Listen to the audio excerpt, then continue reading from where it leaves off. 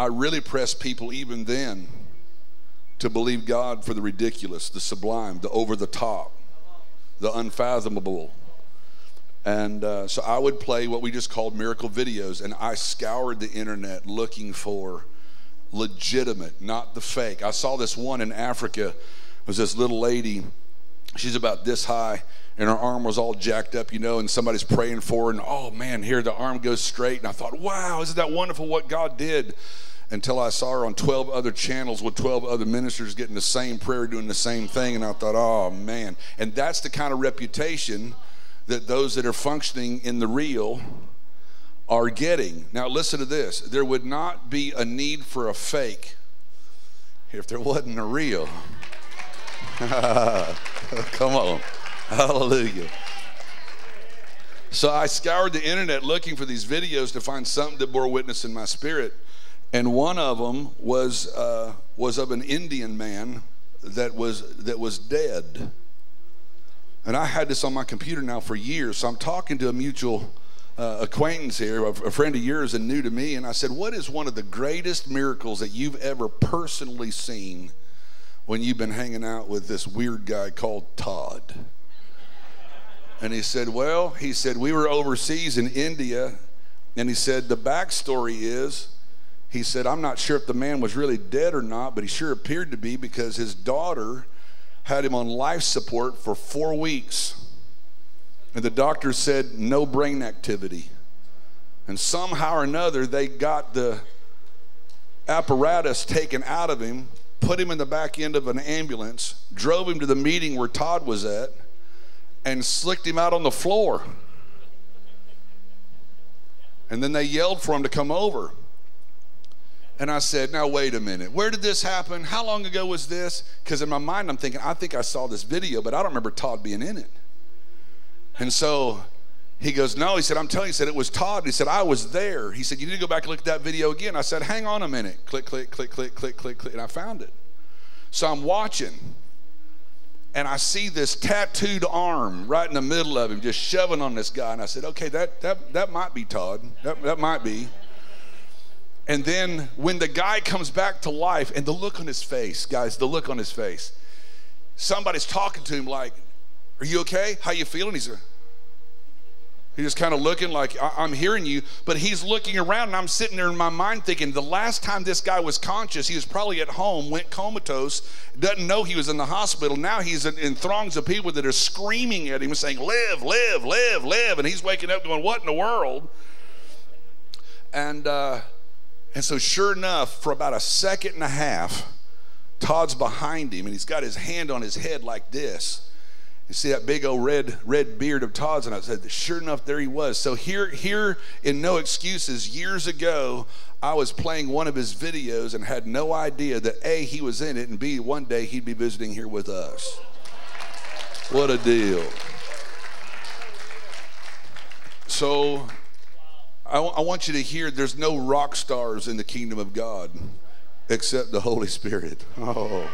He's the only rock star there is or has a need of. But I'm so grateful that God has gifted each of us differently, not only with personalities, but with anointings. And when I find somebody who's got an anointing that's a bit different than mine, I understand. Listen, I love the occasional vegetable. I love the occasional ribeye. Hallelujah. But if you have all of one thing, you're going to be unhealthy. We need a full diet. And so the Lord provided an opportunity through my relationship with Jim and Tina Grounds, and you know how weird they are. And so it just worked out. It just worked out in this season for Todd to come. And I believe that it's strategic. There's a number of things that I know in the natural of what's happening in members of this body, that I know this is a strategic season for this house, for this ministry, for this area. And I just don't believe that it's any accident on the calendar that Todd is here today on June the 2nd of 2023. And so I'm going to ask you just to give him a warm welcome as he comes. Would you guys give it up for Todd Bentley?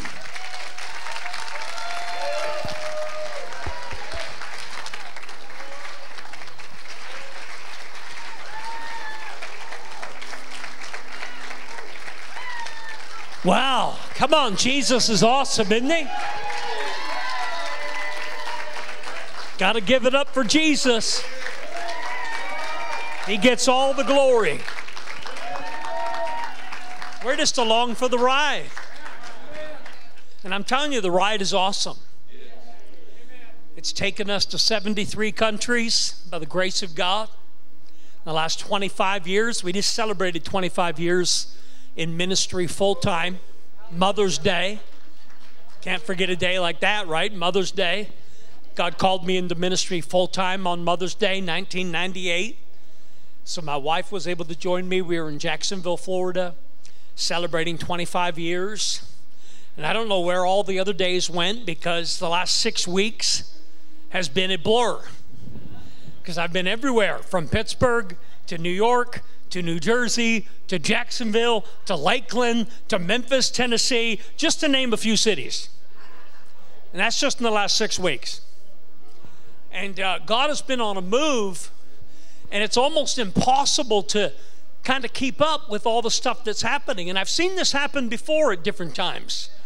It's like the anointing happens, it's always moving, it ebbs and flows. And then you hit these high times where God just starts doing stuff. And I would say it was around back in early March, February, I got to spend a few days in the Asbury revival. Remember when that broke out, the college revival? So as soon as it happened, I heard on the 6th day, God was moving. And it reminded me of revival. I was like, I need to be there, because I can't be a revivalist and preach revival and then not be the first guy to show up when revival happens, even if it's not your revival. I didn't know where a lot of my other preacher friends were, because it wasn't their revival. But you see, that's not the way it works. We should be so excited about what God's doing. We ought to be first there. And I was like on a Monday night at the altar on my face, day 6. And people are like, what's he doing up there? That's a Methodist revival. Why is Todd Bentley at that revival?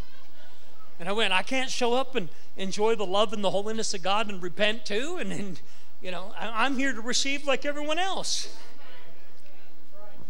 But after that meeting, I realized for about 2 weeks, everywhere I went, it followed us. Just that sovereign atmosphere of love and holiness. That's what I would describe the 2 major things that I saw as a takeaway when we went up to Asbury, was you could feel the tangible love and the tangible holiness of God. You just wanted to get on your face and get lower and lower. And so it was a real time of refreshing for me. And I had a couple of my team meet me. I put the word out to my associates, you better get here. And some did, and we just had a great time. It was a time of refreshing. But every meeting after that, the tangible love of the Father. And you know what people were saying about that outpouring? You know, it spread to a lot, I think 50 different campuses, 50 different colleges. And that was awesome. But here's what people were saying about it. It was sovereign. And you know, really, isn't every revival sovereign? Isn't everything that God does sovereign? But there's sometimes God moves in response to what we're doing. And that's faith, right? And I'm a faith guy. That's my background, faith guy, miracle guy. So God, you know, he responds to the word. And we move out in faith and God responds, obedience, right? So sovereignty, of course, everything is sovereign because, you know, God knew what was going to happen before it happened.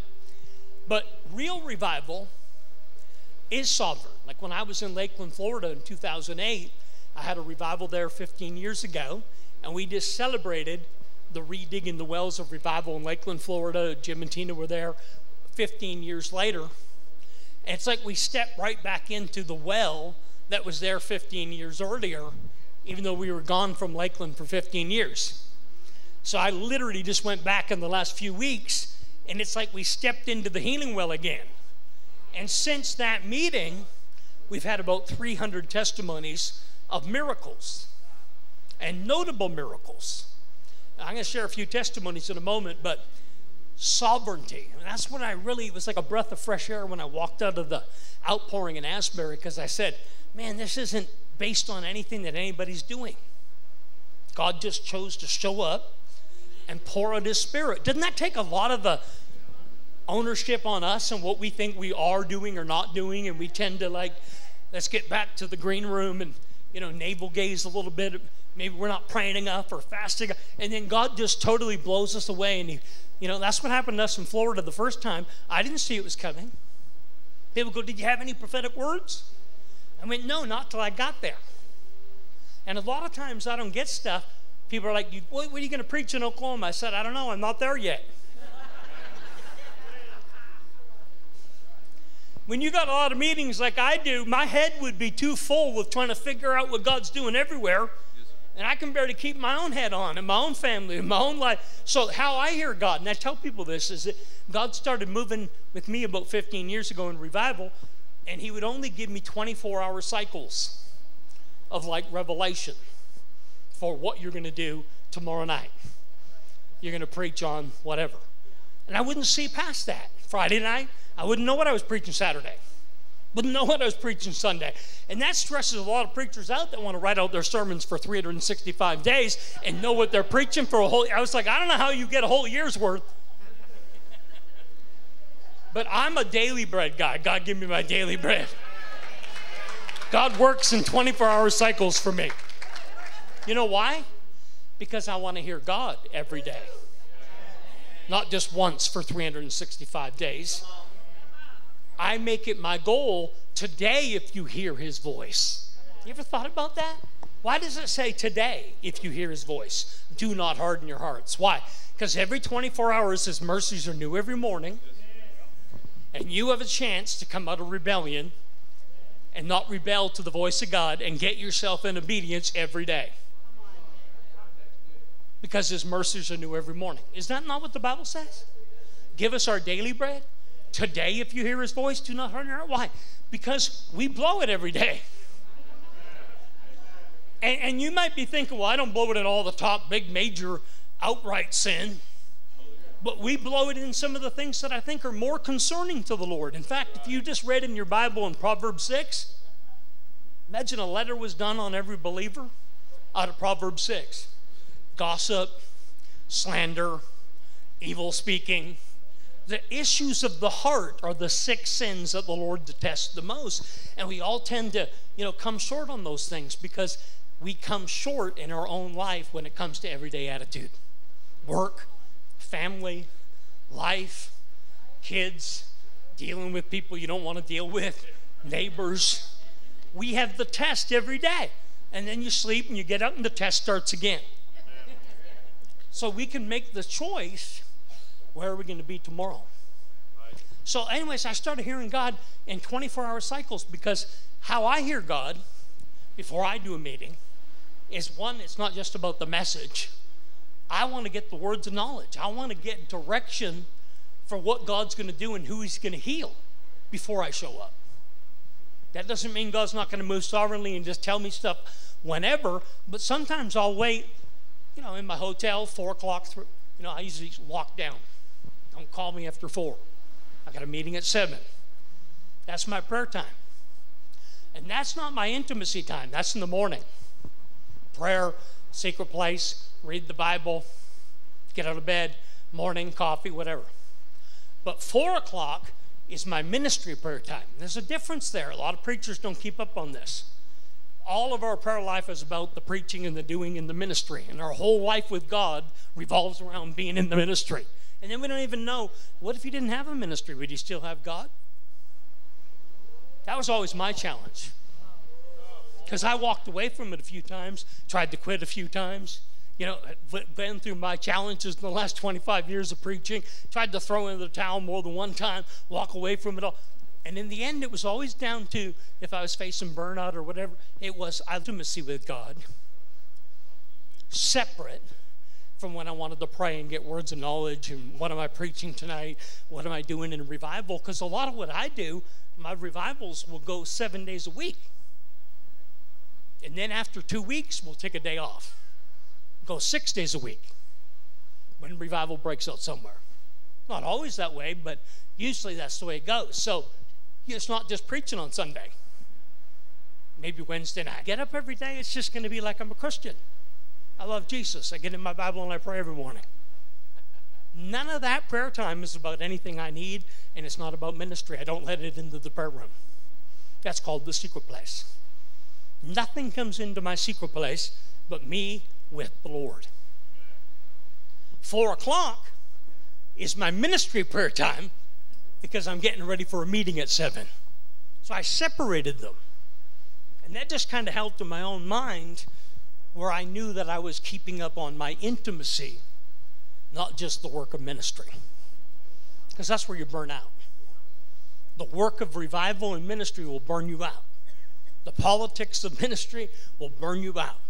But Jesus will never burn you out. So, somebody asked me this question just the other day. What do you preach in Oklahoma? And I said, well, let me tell you how God uses me. I'll usually only get, like I remember one time when I was in a revival, God said, for the next 10 nights of anointing. I went, great. So what are we going to do for anointing? Then the Lord would tell me, Friday night, we're going to have a healing anointing. That's it. I wouldn't see Saturday, Sunday, and I would make this announcement. I remember in Florida, this was back when I was in Lakeland. And at that time, we could have had about 800 people. By the 10th night of anointing, I had to move to Tiger Stadium, 12,000 people outside, because the anointing just kept growing. And people didn't want to miss a night. Oh, what night is he on? Night 5? He announced on God TV, he's going to have 10 nights of impartation and lay hands on everything that moves twice. We got to get in a service. And it was manageable with 800. But when it got up to 10, 12,000, last night I prayed till 4 in the morning at a baseball. Tiger Stadium outside, 4 in the morning. I was going around praying for the last person. I went, man, I'll never do 10 nights of anointing again. But each night, God would let me know just 24 hours. I could make an announcement on Thursday, tomorrow night, and that's it. And I asked the Lord about it, and I said, God, why can't you just tell me the whole weekend? In terms of politically, 20 years from now, the word of the Lord for Timbuktu, and it never gets personal for you. You got to understand how personal a living God is, and how he wants to break it down and care about your 24-hour cycle of life and bring Jesus after this weekend into every 24-hour cycle. And then what you do in those 24 hours is you go, well, God, how many healings are we going to get? What if we get 20, 30 healings tonight? Because you break it all down into that day. And so it's been a blur for me the last 6 weeks, trying to, catch up with everything that's been happening. We just got out of Memphis, Tennessee. And Memphis was a street crusade. And I'm kind of redoing the idea of street crusades. Instead of let's just have Saturday and give out hot dogs and hot chocolate, call it evangelism. I love that. Do what we do, right? All kinds. But most of America's evangelism isn't like what I do overseas. 50,000 people, 100,000 people. I do big crusades overseas. Why? Is God different in America? Is he not the same? But we don't expect in America, and we don't build towards the goal in America. We just go to Africa. And then we wonder why there's no great harvest happening in Western nations, because nobody wants to make the commitment, because it is harder here. One, just because the crowds, and we're the land of overabundance. And the land of, especially since COVID, post-COVID world, people don't even want to come to church anymore. They're like, is it online? Can I watch it on Facebook? We got spoiled, man. And it's great to have a day where anything anybody preaches, you can get for free. Well, I pay for it all the time, right? I got a book table back there. Make sure you buy all my stuff. But 80% of my stuff is digital now. I don't bring it on the table. So what you see there is just a small, you got to go on the website to get the rest. Because it's digital. Cars don't even have CD players anymore. Maybe yours does. I don't know. But most cars, they're not going to have a CD player in a couple of years. Why even come out with a new CD? It's like coming out with a record or a VHS. Who's going to play that? So the world is different, but America, God started speaking to me about 4 or 5 years ago to launch a harvest movement. I call it a movement because that's what we're building. It's not just have an evangelistic event for 2 days. We're building a movement. Join the movement. Come change the world with us. And instead of just taking teams to Africa, India, Pakistan, all the countries, were like, hey, we're going to be in Memphis. Hey, we're going to be in New Orleans. Hey, we're going to be in Las Vegas. Or hey, wherever we're doing it, right? We did one in LA. We did one in the historic Bradner Stadium in New York. We're doing these outreaches called Revival Harvest America. And God really spoke to me in 2018 that it was time for Revival Harvest and Awakening in America. That we need to take the energy and the resources we are putting overseas and start really making an intentional effort about redoing evangelism in America. Because most evangelists, we like to have the crowds, right? That's why they go overseas. Nobody wants to just preach to a couple hundred people when you can go overseas and have 50,000. Same money. Things cost a little more here, and you don't get the same bang. The newsletters don't look as good. You get it. So the Lord started to challenge me after 20 years of going overseas, where I saw over 2 million saved, planted 4,000 churches, built orphanage, it had a huge, great international global missions ministry, inspired another 100 evangelists that are in ministry now full-time because they watched what we did for 20 years, and now they're doing it. And then the Lord said, how about America? I went, I'm Canadian, eh? People forget I'm Canadian. I got a tattoo to prove it. So God had to send me here as a missionary 20 years ago to believe for revival in America.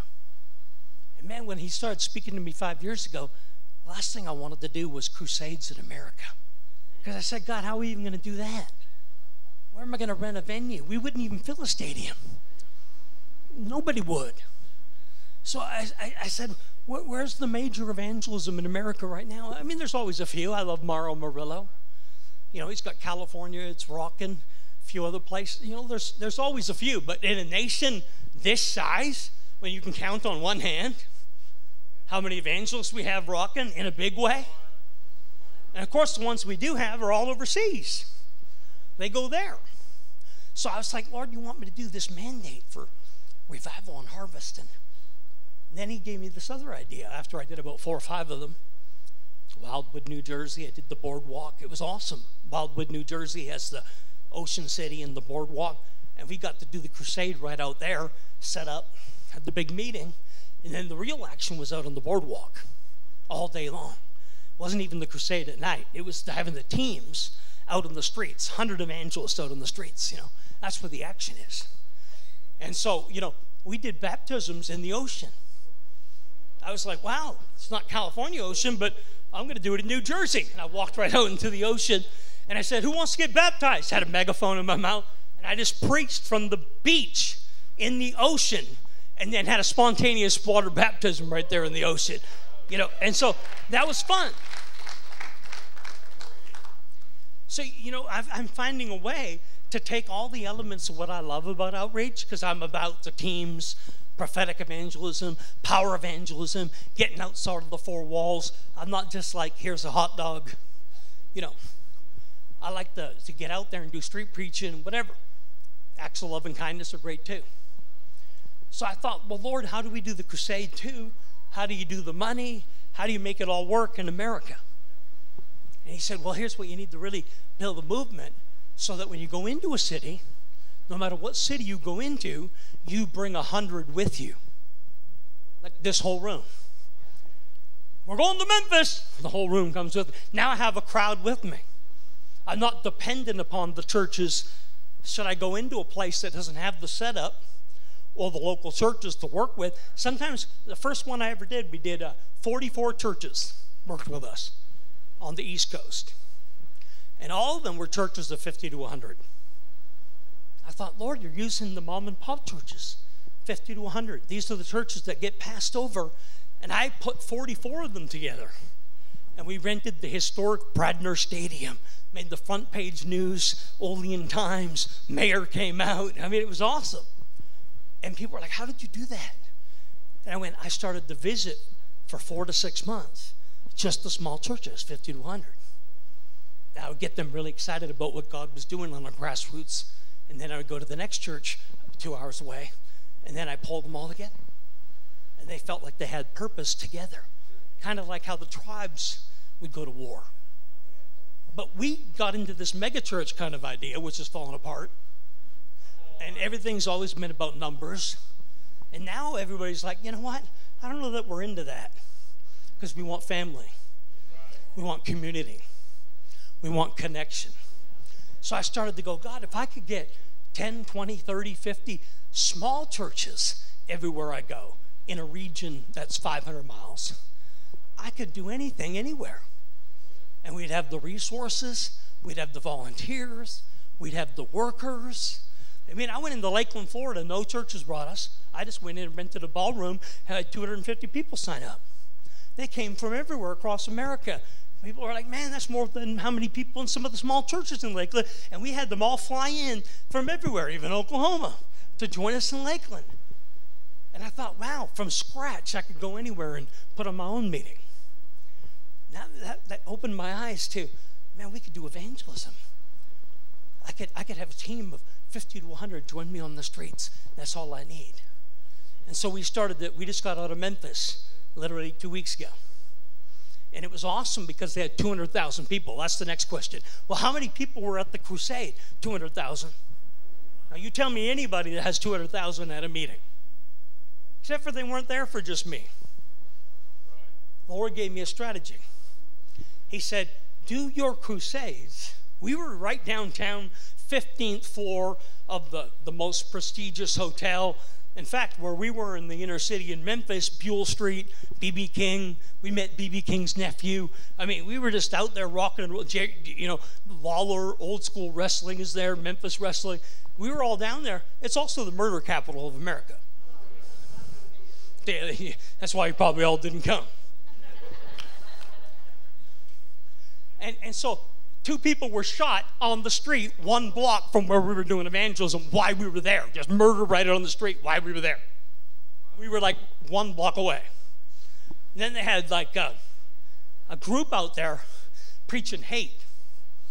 And they were like, I think they were like a Black Lives Matter or something. And they were out there on the street preaching hate. And they had all these mean thugged guys, like 300 bodyguards out there intimidating people, mean mug guys out on the street, and then their preacher was preaching hate. We were on the other side of the street preaching love. But I mean, then I got out of the city and there was another murder. 3 murders. It's like, wow, thank you, God. But forget about all that. They had 200,000 people in for Memphis in May, which is a barbecue and music festival. So I set up our whole crusade downtown, rented the ballroom so I could preach every night. We were live on television. I did in every home for Christ. And we had the gospel campaign going to individual households, 3 to 5 people in a household. They get a direct 15-minute video message from me right to their mailer. So every house had to hear me, even if they didn't come to the crusade. And I had a mini crusade, thousands online. And then I thought, wow, now we're really thinking outside the box. Because now we reached over 4,000 salvations or souls online. And then we handed out another 4,000 invitations on the streets, 8,000 people. And so those people that didn't even come to the meeting got to go online, watch my little video message, and then ask for prayer. And so we can follow all that up. So I got another strategy on how we can make it even bigger. So it's not just about the meeting, but how can you reach blocks? How can you reach the inner city? So our partners started adopting a household at 49 cents a house. That's what it cost me. Then we put the video mailer together and the whole thing, and we sent it direct to each mailbox. So people had to see it. So they knew we were in the city. They knew why. And then they could watch my little video message right on their phone. QR code, link. It's perfect. And then they didn't even have to fight through the 200,000 people, come downtown where the murders were, and come to the meeting. But our teams, we had people from Montreal, St. Louis, Kentucky, Carolinas, all over America that don't even live in the city of Memphis. They want to see revival in their city. So they're serving other cities. Think about that for a minute. When the 12 tribes were called to go in and take the land, nobody got their inheritance till everybody came together to fight for each person's city. Imagine we started to think like that. if we could help that city get into revival, then when we're in revival, then we could call on the others. But we don't think like that in the kingdom. We're not kingdom-minded. We're me, myself, and my territory, my member, and I get that to a degree. But when it comes to outreach and evangelism, we got to get outside the box, because no one man's going to do it alone. So it was great to have these people. We had a witch guy. He was in the city of Memphis 17 years ago. Was like a witch doctor, warlock, and methamphetamine, drug dealer. Got saved in the church I was working with, and then had to leave the cities for 17 years. He came back for the first time in 17 years to join Revival Harvest America. Went back to his church that he got restored to. Got out on the streets, and you know Daniel Emerson. And what was great was he was out there on the street with another guy that left Memphis that was a drug addict, and they both moved to Kentucky. They came back to Memphis, and they're on the street, and they're talking to somebody, and a guy walks up to him and says, "Hey, I got some drugs." Pulls it out, and a drug deal's going down. He goes, "You want some drugs?" And my guy looks at him and says, "I don't need any drugs. I used to be a drug dealer, but now I'm a hope dealer." Leads the guy to Jesus, and the guy that was the drug runner, that they would have a stash, and he'd run off and get the stash, bring it back, and the drug deal's going down all around my guys, and the drug dealer gets saved and can't sell drugs anymore because he met hope. Come on, think about that. That just happened. Those are the kind of testimonies we're talking about. You can always talk about the numbers, the thousands, whatever, but you know why I like the Gospels? It breaks down the stories to one. Woman with the issue of blood. Sure, there were multitudes healed, but the stories in the Gospel are personal. So what? We have 300 healings. That doesn't mean anything. But how about this? Just a few weeks ago, a man that was paralyzed, his name was Steve. I knew him for 20 years. Steve was in New Jersey. I had my 8-year-old daughter. She turned 8 years old, and she said, "Hey, Dad, for my birthday, can you take me on a trip? My first trip, just you and me together. I just turned 8. I want to go on the road. Help you do words of knowledge, pray and prophesy," because that's what she's used to. So I said, "I'll bring you to New Jersey." So I bring my 8-year-old daughter to New Jersey, and it's awesome because when we get there, it's just her and me in the hotel. And she already likes to wait on the Lord. We call it soaking. So she's like, "Dad, we going to do any soaking?" I got our prayer books out. So when we wait on the Lord and we get revelation, we can write it down in the book. I've been teaching her that since she was 4. I have a prayer room in my house called the upper room, and I would go up there and pray, and she would start coming up every night for 30 minutes and lay on the floor with me and get revelation. Called it soaking in the secret place.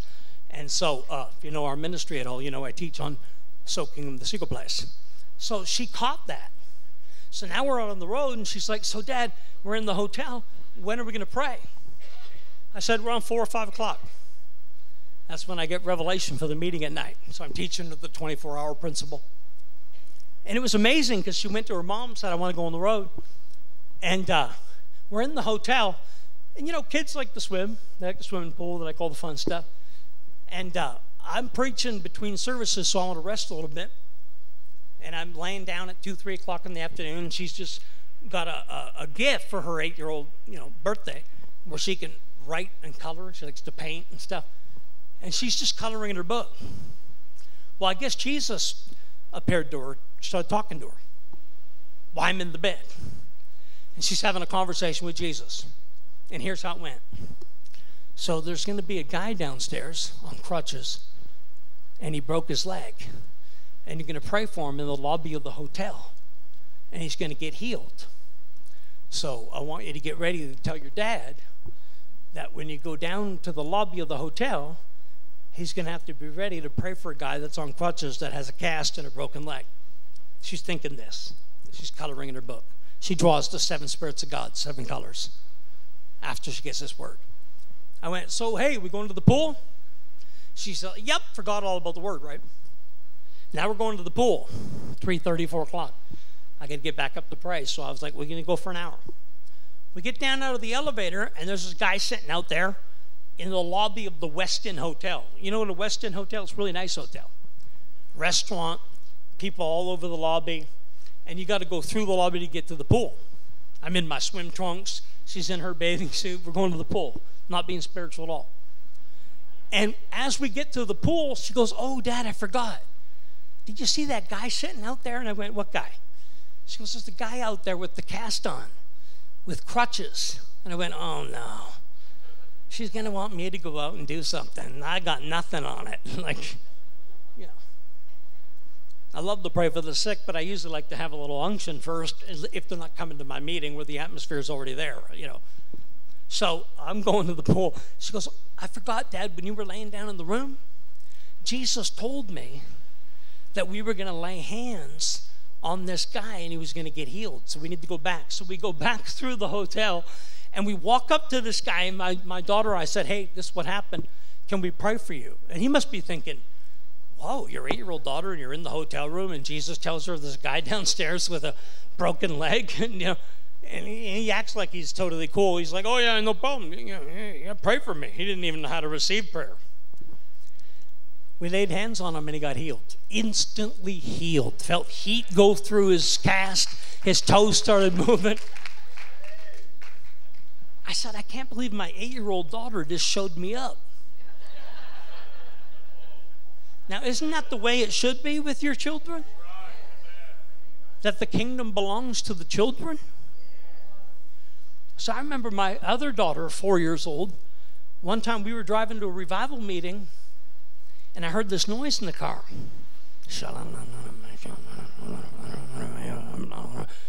What are you doing, 4 years old? So I just started speaking in tongues. See, we're talking about the kingdom. This is the Healing and Kingdom Tour, right? This is where we need to break it down and make it real and practical. It doesn't always have to be this crazy, like you got the video, the ambulance. We jump in the back of the ambulance. The guy had been brought to the meeting in a coma. He had already been brain dead. They said, we can't do anything anymore. We're unplugging him. He's dead. So I don't know if you get any more dead than that. Hospital said, you need to take him out of the family went in and said, well, we're not. And they took him out by ambulance. And the reason they took him out by ambulance is they heard that there was this meeting in the middle of nowhere in India, and that I was there, the only white guy, besides my assistant, Lewis. And I got tattoos, so I don't even call myself white. I call myself colored. Whenever I preach anywhere, I'm colored. South Africa, I go, I'm colored like you, I'm colored. So we're there, and I had this meeting with like 10,000 people. And over this whole time in India, it's illegal now. Hindus are in power, and they will arrest you if you're a foreign minister coming to India to do big crusades. Because I used to do big crusades, 500,000 people. So did Benny Hinn. He had 1 million people. Joyce Myers. My office was next to Joyce Myers in Hyderabad, India. I got a lot of history, 25 years. So the laws changed back 2018, 17. And now they put out a warning that no big American preachers can come over to India and bring money and do crusades. So you got to go in and kind of be like, I'm visiting. And then you have to have a church bring you in, and you have to preach inside a church building. Because if they catch you outside, they'll just arrest you. So I didn't realize how bad it was until I got there and I had a wanted poster at the airport in Bombay, and I was all over the country. They were looking for Todd Bentley. So anyways, I had every night, 24 hours. I had one meeting in one city for 24 hours, 10,000 people in a meeting. Then I would have to leave by the next morning and go to the next city so they couldn't catch me. And I did that for 2 weeks. We get to this one meeting. It's like a Tuesday night. And there's 10,000 people. And I'll never forget the meeting because a guy that was born totally mentally insane. When I say insane, think you're in India insane. This guy was like out of his mind, heard voices, talking to people all the time. Schizophrenia, bipolar, all of it. He couldn't get 10 feet next to me on the stage. I said, come here, come here, come here. And it was like electricity would hit him. And he'd jolt back on the stage. And the ushers couldn't get him either. And then he started manifesting demons. And all the demons came out of him just by this electricity. Nobody had to lay hands on him. Came into his right mind. Then there was like 9 deaf mutes healed. Never heard from birth. That's Book of Acts. 1,000 salvations. Pack it up, let's go home. As I'm leaving the meeting, they call me, Mr. Bentley. And there's a riot now. People outside that couldn't get in. The whole town knows I'm there. I had to leave at night under the cover of darkness. Couldn't even wait till the next day. Had to hide out for 2 days. They were going to come and arrest us because of this miracle. Because it's illegal to do notable miracles. And so they were going to arrest me because I was doing miracles. So as I get out of this meeting at 11 o'clock at night, whatever time it was, there's an ambulance outside. Mr. Bentley, you got to come over here. We got one more person. This guy's dead. He's no brain activity. They unplugged him. The woman's like, it's my father. And so we barely had 10 minutes. And I had to jump into the ambulance just to be able to lay hands on this guy. And then I had to jump out of the ambulance. And this guy sits up right in his ambulance bed. And he's totally in shock. He didn't even know he was gone. Neither would you if all of a sudden after 6 weeks and you didn't even know you were brain dead. And now you're like, hey, where am I? And who's this tattooed guy laying hands on me? He had to take it all in. So we spent 14 days in India, saw over 10,000 salvations, and saw like 70 deaf mutes. I lost count. Blind eyes, all kinds of miracles, all in the last few years.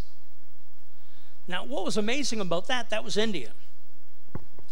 I preached in another one of my churches in India. I have a 60,000 member church in India. They meet in 6 wedding halls in Hyderabad, biggest church. I gave them a prophetic word in 2017 that they're going to plant 200 satellite churches. He goes, what's a satellite church? I go, you got a 60,000 member church, you don't know what a satellite church is? Satellite churches are like overflow church. I told them what it were. So I came back in 2019, and he said, I brought you back, man of God, because you're the first person that's ever given me a prophecy that came to pass. We have 231 satellite churches. And at the back of his church, he had a laptop with the live stream for every church, 231 laptops. His church is 60,000, so he's got the whole 231 people manning each laptop. I said, how big are these overflow churches? He goes, we rent a hall between 1,000 and 3,000 and fill it. For a satellite church. He goes, we even planted one in Dubai in the Middle East. None of these churches existed until you came and gave us the prophetic word. You're a true apostle. And I went, well, thank you. What did you do to make it happen? He goes, we believed the word, and then we started to go after it because we heard you say it. I wonder how many prophetic words we're sitting on where we think the prophet was wrong, but we did nothing. We heard the word, we believed the word, and we moved towards making it happen because we believed it was a word. I bet you some of you right now, there's a word of wisdom. Some of those words you've been sitting on, they're waiting for you. I got a word about going to Africa. Well, get your passport and figure out who's going to Africa and get on a team and make it happen rather than wait another 20 years. It's like when God told me, when he tells me anything, I just go out and do it. Hey, do a healing meeting in that city. Well, no churches are inviting me. That's okay, rent a ballroom. Make it happen. You either believe it's not sovereign if God uses the gifts and talents that he gave you to walk in obedience to what the word is.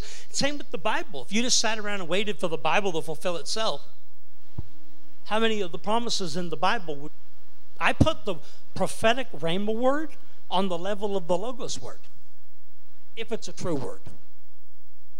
You should know if it's a true word. And it's okay to test it out too, because this is where the sovereignty of God will protect you. Well, I don't want to miss God. Well, Paul was going to go to Macedonia or Rome, and the Spirit of God didn't permit him. He was already on the journey. Remember that? And then he said, well, where did we go? I don't know. Changed directions. Spirit of God showed up a second time and said, hey, you're not supposed to go over there either. Then he had, I call it the Macedonian principle. Then he had the dream, and the man showed up and said, come to Macedonia. Then Paul went to Macedonia and had a great move of God. You got to trust that the Father. I never lived my life stressing out about thinking I'm missing God. Because God is good enough to correct me should I be moving in the wrong direction. So in the meantime, if you're not getting any Macedonian dreams, then do something with what you already got and just preach the gospel. Watch what'll happen. So I was talking about Memphis, right? And I'm talking about my daughter in New Jersey. We get to the meeting, we share that testimony. That night, a guy named Steve, paralyzed 51 years since 1971. I've known him for 20 years. I prayed for him 20 times. I gave up believing for his healing. We just accepted he's the paralyzed guy. Couldn't even lift his arms. Was in a coma. So he comes up to get prayer Friday night. Nothing happens. He's soaked in the presence of God, loves the Lord. Then at the end of the meeting, another group of people pray for him. Maybe my daughter, we wanted to blast him again. We're at the back of the meeting. Service is over. And all of a sudden, this guy screams out at the top of his lungs and starts running to the back of the building. Arms in the air. I'm healed. I'm at 51 years, paralyzed, healed. That's another one of the 300 miracles.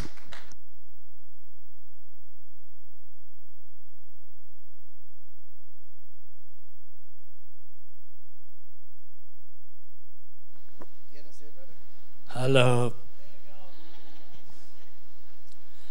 So we've been seeing like blind eyes, deaf ears, tumors, cancers, like an increase of miracles since we stepped back into the healing well in Lakeland.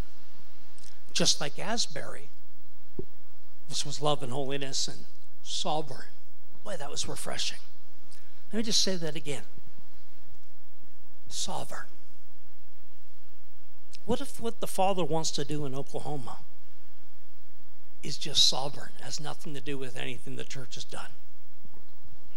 Does he hold the right to do something sovereign, even when we mess up?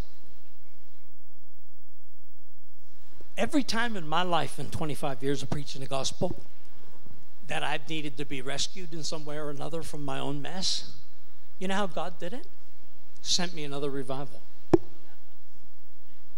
Every time, his answer for when I'm done and burned out and thrown in the towel, here we go again. God will come along and just sovereignly go, here, I'm going to give you a gift. You know what the gift is? Me. It's not about us. Doesn't mean we don't do the stuff that we're supposed to be doing in Oklahoma, but I have a sense that God's going to bring a sovereign move to Oklahoma. Not based on us taking credit for how much praying we did, how much fasting we did. We got the churches in unity that were divided. Because sometimes I look at a lot of places and I'm like, man, revival's a long way off in America. So I want to encourage you with this. Start praying for something that's totally sovereign, that just shows up that you didn't even know was coming. Because the Father gets all the glory that way. He'll use people in it, but I'm believing for sovereign revival. I've seen enough revivals in 25 years of preaching that almost every one of them, I never knew they were coming until they were there. And I said, God, you didn't even tell me until the day I was in Lakeland. Then the angel showed up and told me, oh, hey, on the winds of change, you're going to have a revival. That was the day of the revival. You couldn't have told me a month before so I could have prepared? He goes, no, you would have messed it up. So I'm really walking in a level of grace and the abiding rest of God right now that nobody can take me out of. I don't have time for all the naysayers. I don't have time for the religious spirit. I don't have time for politics. I don't have time for anything other than staying in the grace of God and staying in the abiding rest of God. And hopefully I'm a little more mature today at 47 than I was in my past. But I've never had the peace that I have now. No striving. I've done a lot of striving in the years, especially in my younger years. Young, zealous, and full of vinegar. You know, and when God's using you to cast out demons and do all the great stuff, it's easy to get a big head. When you're 25 years old and God's using you all over the world, we've had 37 resurrections from the dead. Try to put your teeth in that. And the majority of them have been in the last 15 years. So that ambulance coma guy was like a guy from the dead. 2 years before that, I was in Pakistan, the Islamic Republic of Pakistan. 3 people raised from the dead. There's a video of that. 9-year-old boy raised from the dead. Another man raised from the dead. 3 people raised from the dead in one meeting. So, of course, I had to go back. Revival. 405,000 Muslims saved. I didn't do any work. You know why 405,000 Muslims were saved? Because 3 people were raised from the dead. And that was the one thing in the Islamic Republic of Pakistan. He's a teacher, he's a prophet, we don't believe in the resurrection. So if you can prove to us the resurrection, we'll believe. So I met with about 20 of the major imams for all of Pakistan in a private meeting. They wouldn't even meet with the Secretary of State from America, but they met with me. They said, we're hearing about all the miracles, all the healing. Tell us something. We got one problem with Christianity. The whole resurrection and Jesus being God. And I went, Jesus said he's the resurrection and the life. I'm a false prophet if God doesn't raise the dead. That night, I didn't know. They all showed up at the meeting. They wanted to make sure I was preaching the stuff. So they all showed up. That night, 3 dead people got raised from the dead in front of all those witnesses. Couldn't have seen that coming. So I went to India. The church were 60,000. And they heard about Pakistan. So I was preaching in the middle of the sermon, and there's this usher coming down the aisle. And the ushers, they got a carpet rolled up. And I'm thinking they want me to get done preaching so they can renovate the church at the end of the night. And they bring this carpet down, they just throw it on the ground. Flump. I didn't think about it. It's prayer time, praying for everybody. Pastor comes up to me. Hey, can we roll out the carpet? Mom's in there.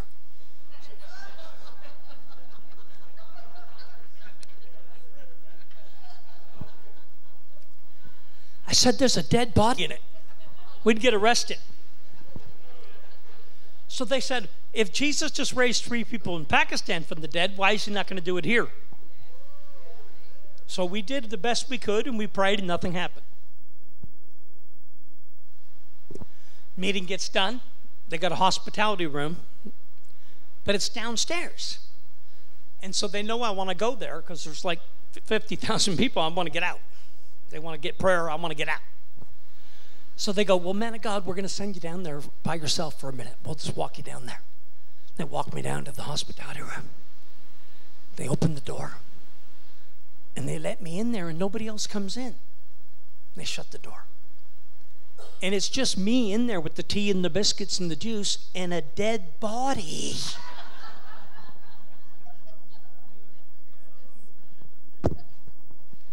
They thought if they sent me in there by myself and just kept everyone away, shut the door, I could have a quiet time and pray. They didn't even tell me there was a body.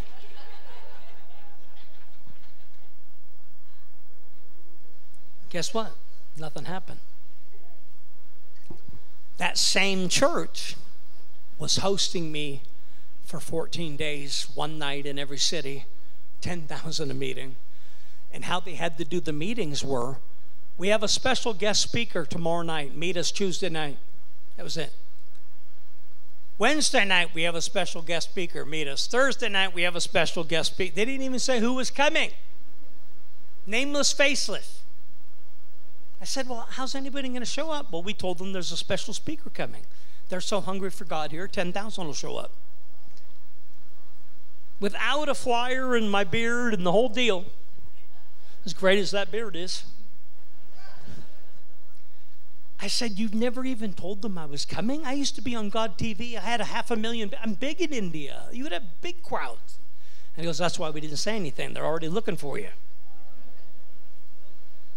I thought, this is awesome. I go, well, when do the people find out I'm here? He goes, after worship, when I introduced you as the guest speaker. You can't even poke your head out into the meeting until the worship's over. I went, I've never done this, man. And he goes, and you'll see the crowds will be there, and then when they see you, they'll be excited.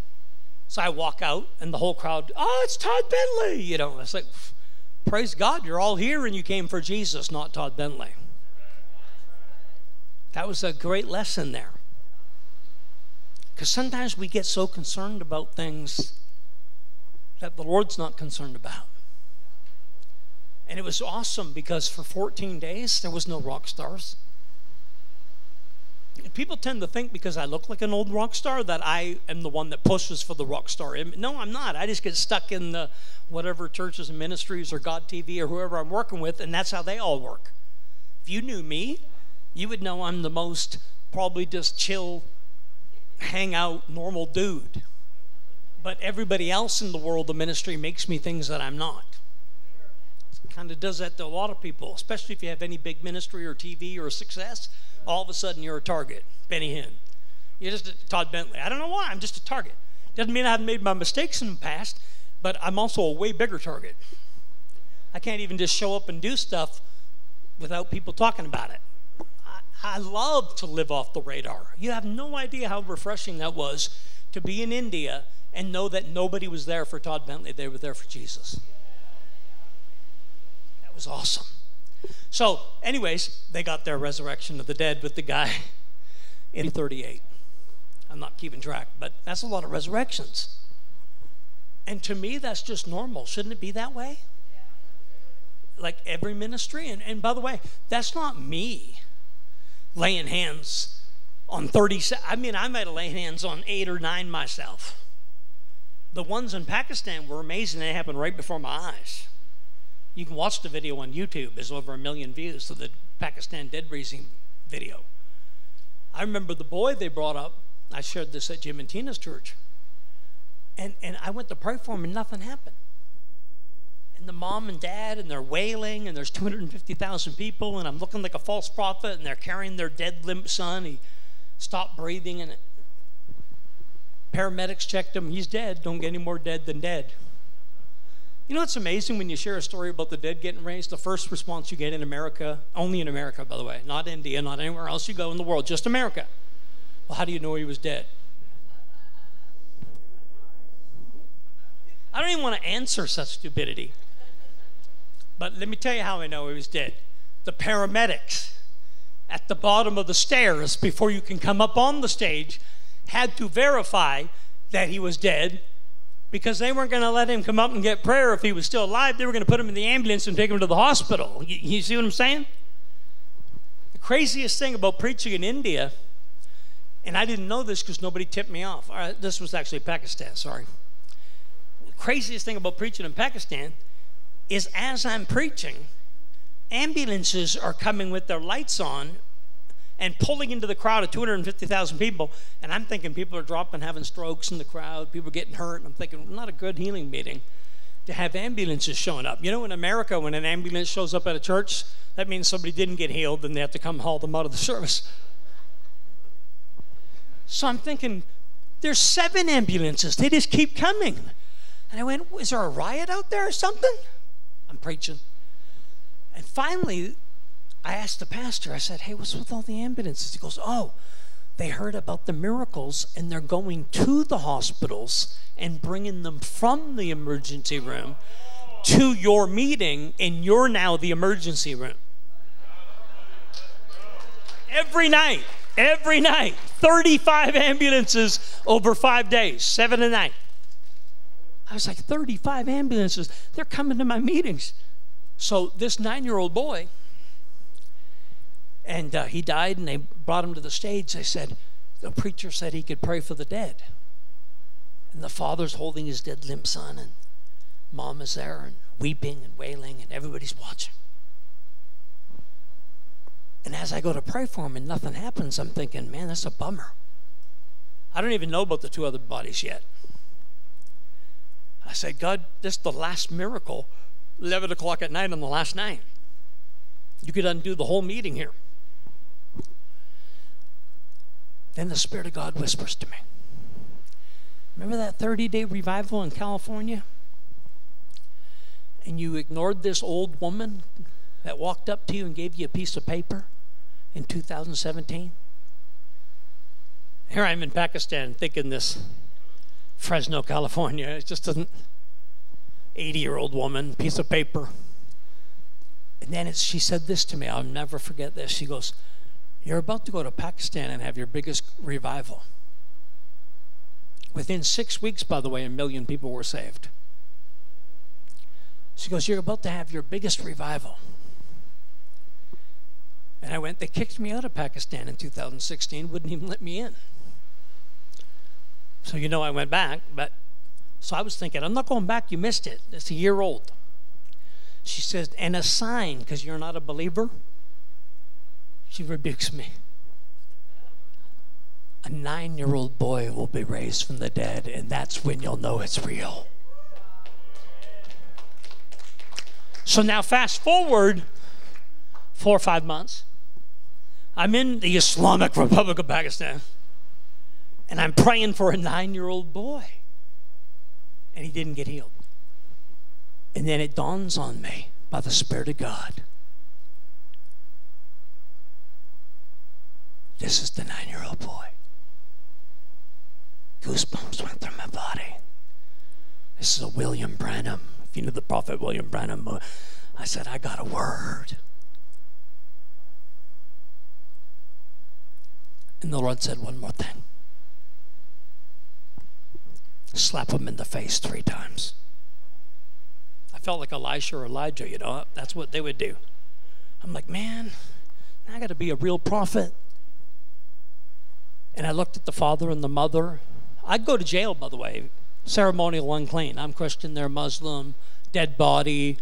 You know, there's some rules over there. It's like the woman with the issue of blood. You don't touch her. There's rules. I don't know what the rules are. But I'm sure this is against the rules. Slap him in the face 3 times. He's dead. His father's holding the body. The mother's there weeping. How insensitive can it be that this tattooed, bearded evangelist is all of a sudden going to put his arm back and take 3 good whops off of your face and hit your dead son on the stage? What if he wasn't raised from the dead? Having a Smith Wigglesworth moment.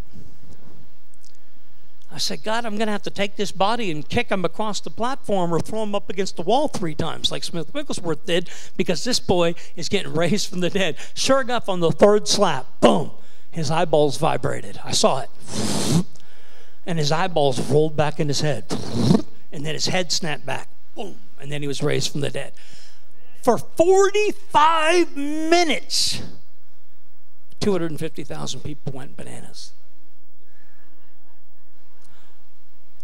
Tap, tap, tap, tap, tap, tap. Todd, there's another dead body on the stage. What do you mean another dead body?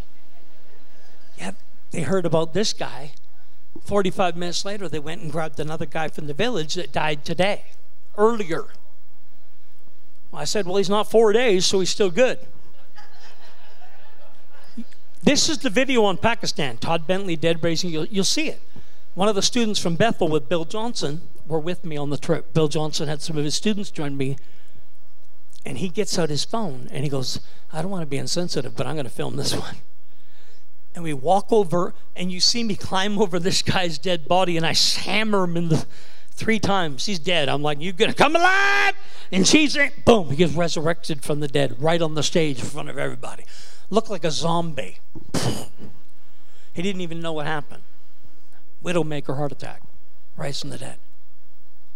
As that was going on for 45 minutes, they got on the stage because they didn't want to fight the 20,000 at the stairs. They walked up to the stage and just rolled the dead body. Tap, tap, tap, tap. There's another body on the stage. We all turned and looked. I got the video of it. And you see his dead body sprawled out on the stage. As soon as we all turned to walk across the stage, the glory went across the stage and resurrected him from the dead. Nobody laid hands on him.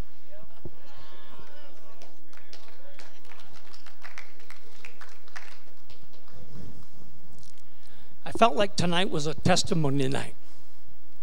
And I called the message, Healing in the Kingdom. Because I really felt like tonight God wanted to set the atmosphere for us praying for miracles tonight and healing tonight. And I love the kingdom. It's kind of my favorite message. The kingdom of God is not in word only, but power. And many years ago, the Lord told me to stop preaching the kingdom unless I was going to bring the demonstration before the message. So it was kind of different because every other preacher would bring their 45-minute sermon and then demonstration. And the Lord said, too many people are preaching the kingdom without demonstration when the kingdom means demonstration. You can't be talking about the kingdom of God and it's not just mere talking, it's power. It's my favorite 1 Corinthians 4:20. It's the best 4:20.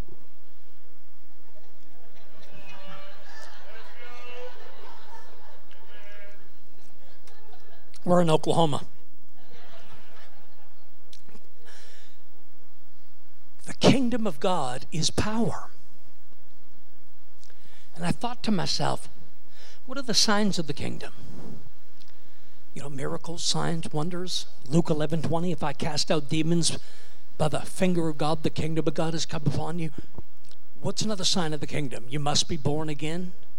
So how do you know the kingdom of God is at hand, right? We say, the kingdom of heaven is at hand. That's what Jesus' first declaration was in Mark 1. The kingdom of heaven is at hand. From that day forward, he demonstrated it. He preached the gospel of the kingdom and healed.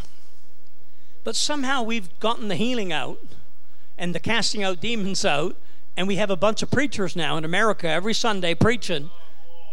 And I don't even know that they're preaching the gospel of the kingdom. They're preaching maybe salvation, or they might be preaching parts of the kingdom, but definitely not the kingdom message. Jesus didn't preach the gospel of deliverance.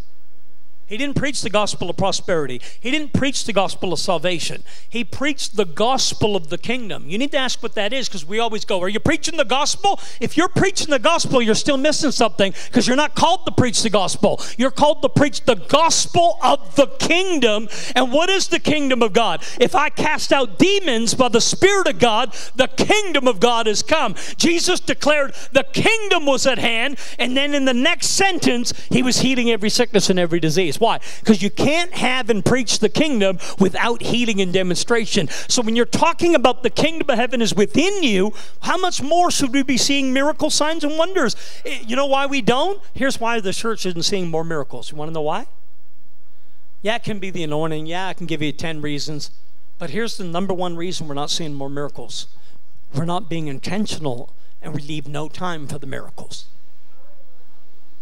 If you preach an hour, you better pray for the sick for an hour. I'm tired of messages. You fill it up with the worship, the offering, the announcement, and the sermon, and then we go home. And the altar call is like an afterthought. So I started to go overseas to Africa, and the Lord said, don't even preach on the first night until you demonstrate so that they believe what you're saying. Wouldn't it be amazing in America if we brought the demonstration of the kingdom and we saw hundreds of miracle signs and wonders, and the blind saw and the deaf heard and the cancers were healed, and then we preached the kingdom? People might actually go, man, this guy might know something about the kingdom. We need a revival of the demonstration of the gospel of salvation, healing, Deliverance. I'm glad the deliverance ministry is coming to the forefront again because we got a lot of demons. We tried to convince ourselves we have none, and we might have more than anyone else that believes in demons because we're just hiding ours and putting a suit on them. Well, Christians can't have demons, so therefore they're done with demons.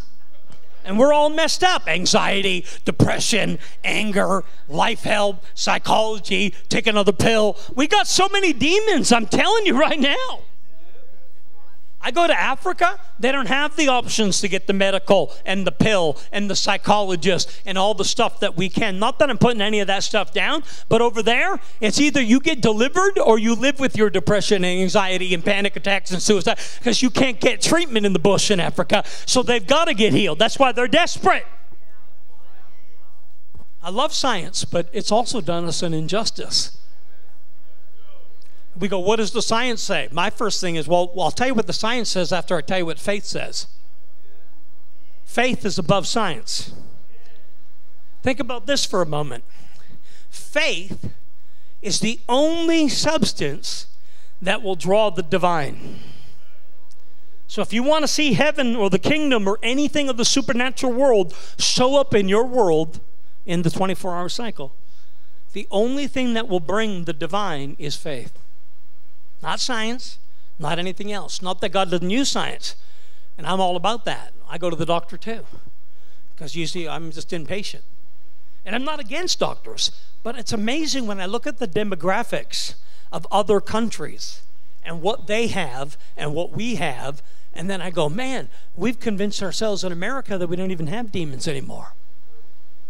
Well, Todd, are you saying we can be possessed? No, and that should be a given because you know you have the Holy Spirit and you can't have a demon living inside of you. So that's not what I'm saying. So if you like the word demonized, we'll use that word.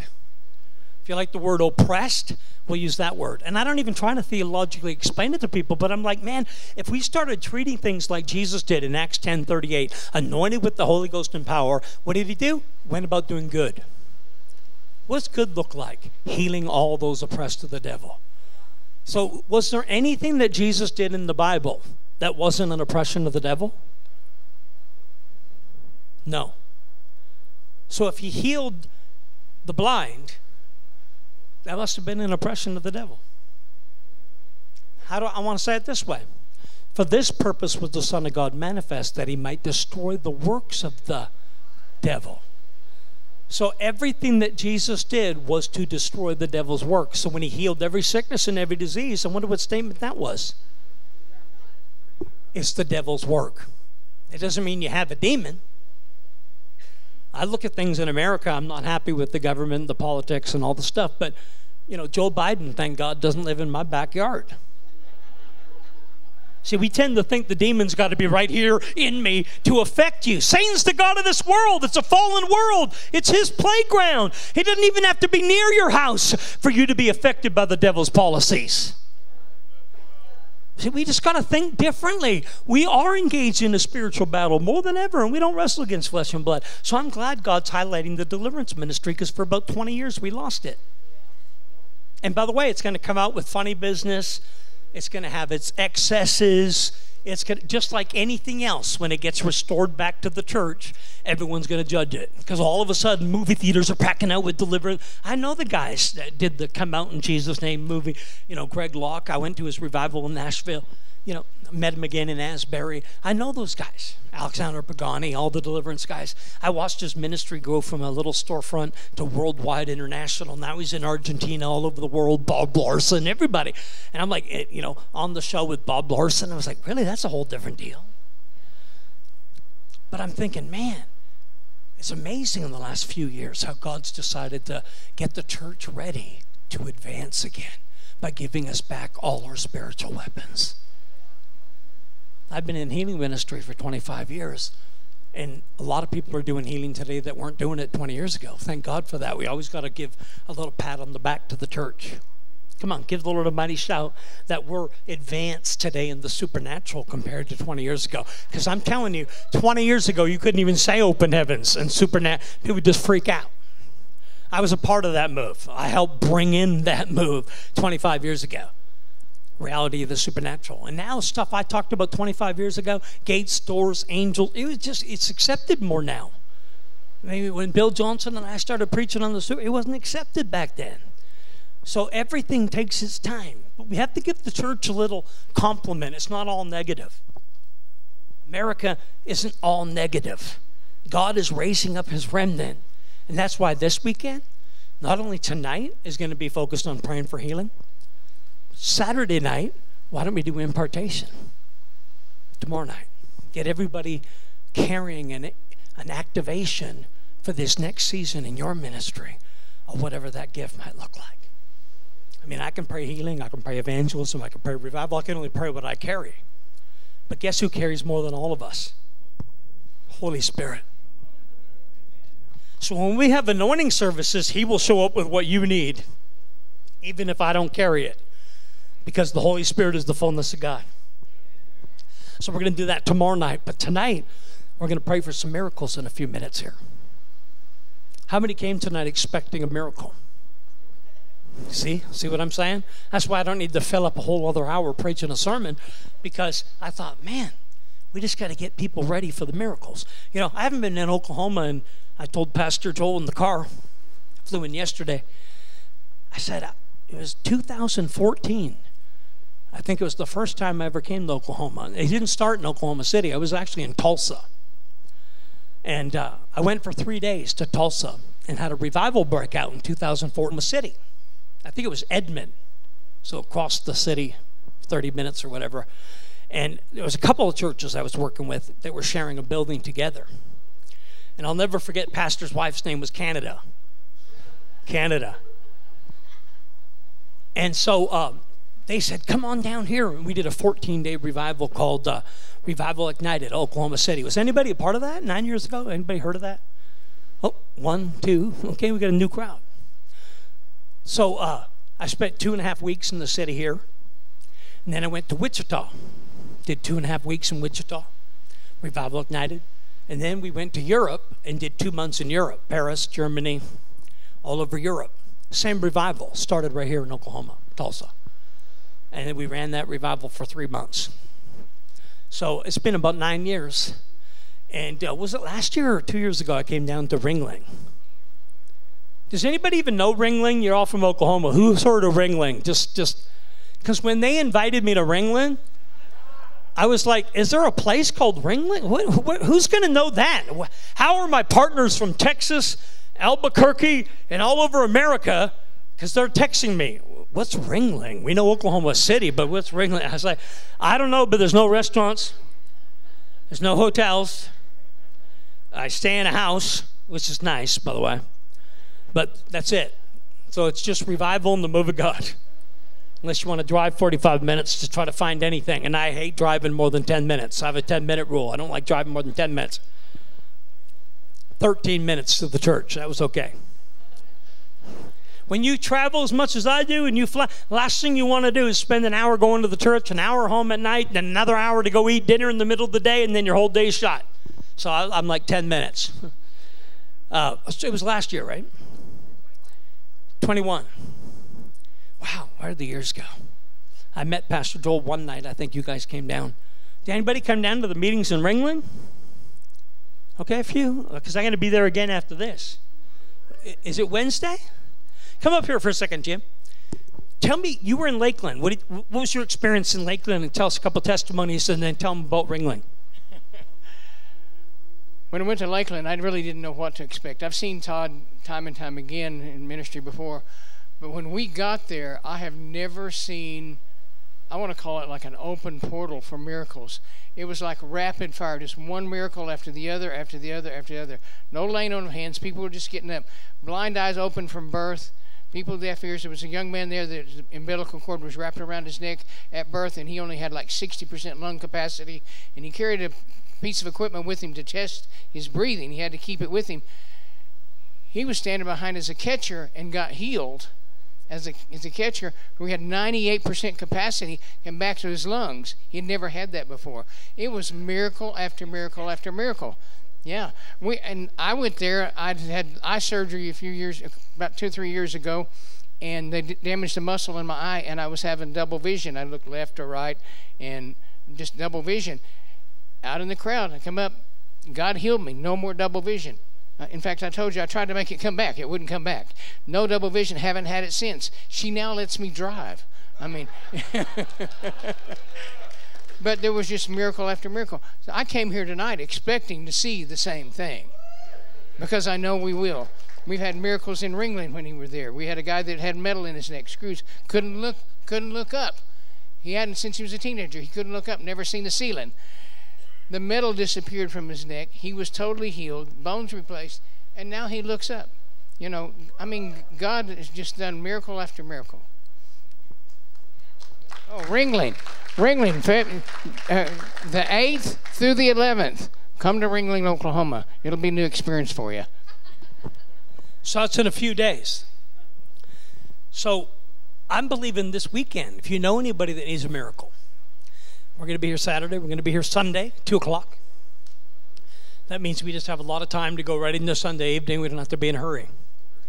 And I want to pray for everybody tonight. And sometimes I'll do like words of knowledge and call out 8 or 10 people and pray for a few people and hear the Lord and do it that way. But today I just felt like the Lord was saying, let's have some prayer lines and pray for everybody. And I believe we're just going to see a whole roll of miracles like that. So you don't have to go tonight unless you get prayer for your healing.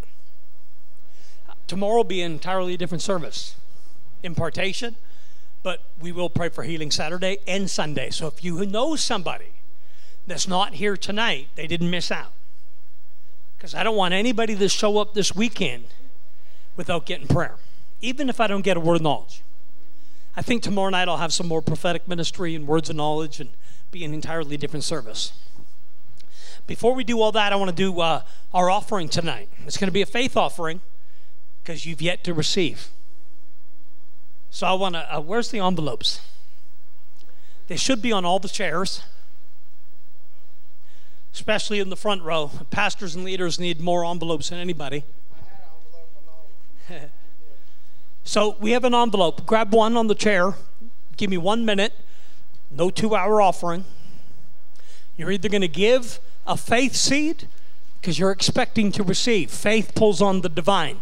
It's one thing to give an offering after you get healed. I mean, I pay for my dinner too when I go to the restaurant after I eat. And guess what else I do? If it was good service, I give a tip. But that's not the way the kingdom works. The kingdom moves by faith first. So I want you to sow a seed because it's good ground.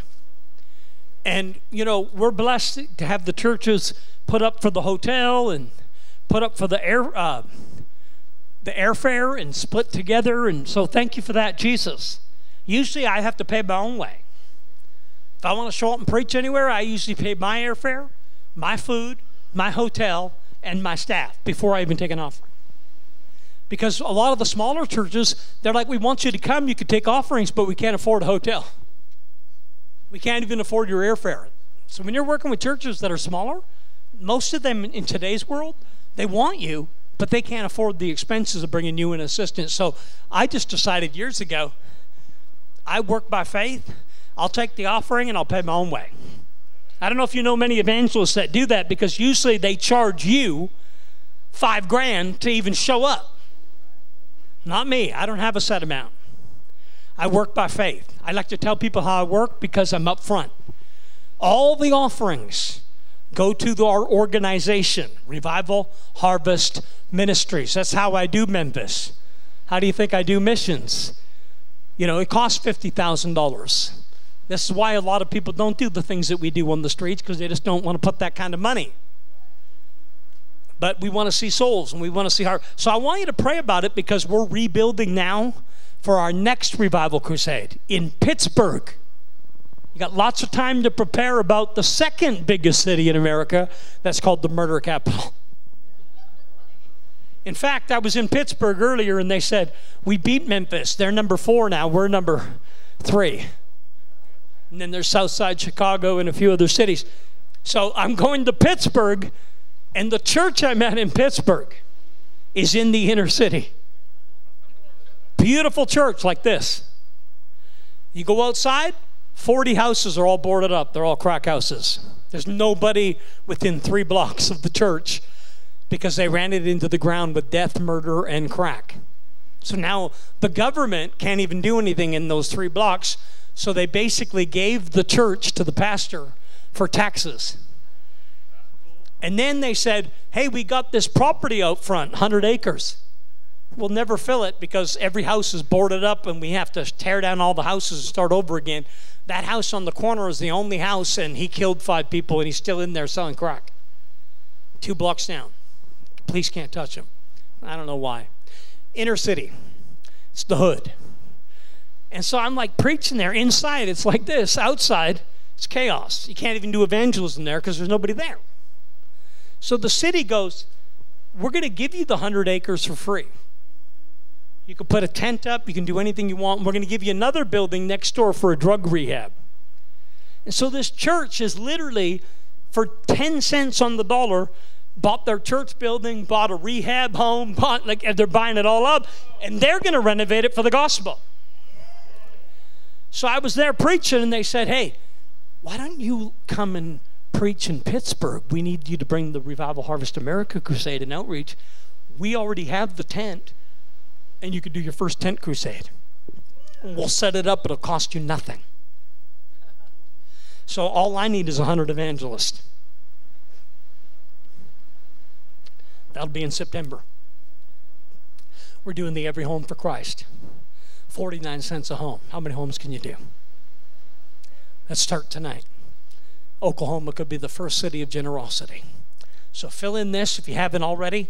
You'll notice there's a way to give. I think there's a PayPal, Cash App. And you can write a check if you still write checks. We do have debit, credit, just about any card you want to fill in. Please write your name and address so we can get you a tax receipt. You will get one. All of these offerings go 100% into the work of the ministry. People go, well, does Todd get paid? If there's money. I haven't drawn a salary in months. So I also live by faith. The only time I get blessed is Sunday morning. That's an honorarium for me and my family. That's how I live. So Sunday mornings, the church will take an honorarium. That'll be separate. Just so you know, on Sunday, yeah, it's a chance to bless our family because we got to eat too. Because I raise all the money for the gospel and the crusade. So I didn't notice we have beautiful up here as well. You can use the Cash App. You can use the PayPal. There's even a QR code if you want to just take your phone and just zap that QR code. Not only will the link for giving come up right on your phone, but how to get on our email list, and you get free teaching every week, free podcast every week. You can just sign up right there on the QR code. So just go ahead and grab your phone if it's smart and just use the QR code, and it should pop right up on your phone. And there'll be 3 or 4 links. A lot of people like that for giving because now you don't even have to fill in an envelope. You can just do it right on your phone. It's very secure, great way to give $10,000. It's all secure. Okay. Anyways, Lord, we thank you for this offering. People are preparing, praying about their faith seed. And God, we're sowing into revival. We're sowing into harvest. We're sowing into miracles. We thank you, God, for the open heaven in Oklahoma. We thank you for the supernatural breakthrough for Revival Harvest America, what's coming. And we thank you, Lord, for the miracles that are going to happen tonight. The healing that's going to happen tonight at the altar. God, I feel great faith, great energy. Amen. Ushers going to take that? Do we have ushers? If you're watching online, use the links online, YouTube, wherever. You can come forward, or we're going to pass those. What are those? Those are buckets. I like those. What are they? No excuses. I literally walked in and I went, Pastor Jim, what's the name of the church? You know, because it just kind of came together. You know, Pastor Jim and Tina reached out and said, hey, you guys want to have Todd? He's coming down. And so I was like, he goes, it's everywhere. I was like, wow, I kind of like that. No excuses. No excuses. I'm saving my strength, guys. I haven't eaten. I'm, fasting. So that's why I'm sitting down a little more, because I got to pray for 100 people. So I'm conserving my strength. I'm filling up on waters and Gatorades. I wasn't fasting in Memphis a couple weeks ago. I got food poisoning. That was terrible. Missed 2 nights. My own crusade. Sick. I had 2 other preachers. That was the first time in 25 years. Don't get food poisoning. By the way, I hate not eating because you guys got Whataburger down here. Last time I had a good Whataburger was yesterday. So don't get the idea I've been fasting long. I'm a short, like fast a day, fast 2-3 days, get her done, and then eat. And I used to tell all of my favorite fasting friends, Mike Bickle and all these Lou Engle, oh, man, I get the kind of breakthrough after a day of fasting that you guys get after 40 days. They're always amazed. They go, Todd fasts for 3 days and raises the dead, and heaven comes down, launches a revival, and we like do 5 40-day fasts a year. And I went, I don't know, man. I could fast a day and get a breakthrough. I think the Lord just knows me. But I had a Whataburger when I was here 2 years ago, and I'll never forget that Whataburger. We had to drive like hours to get it. It was so satisfying. And they broke the 10-minute rule. Driving from Ringling to the Oklahoma City airport was more than 10 minutes. So we got the offering in. Praise God. Thank you for giving online. Wow, that camera's way up there in the air. Praise God. Is it because I'm sitting down that you had to go higher? Or you been there all night? Looking good. If you're watching in the area, come on, get in your car and get down here and get some this weekend. We know who you are. Trust me, nobody's going to bite you here. Well, maybe a demon or two. I got some product here. Let me throw this out. Who likes free stuff?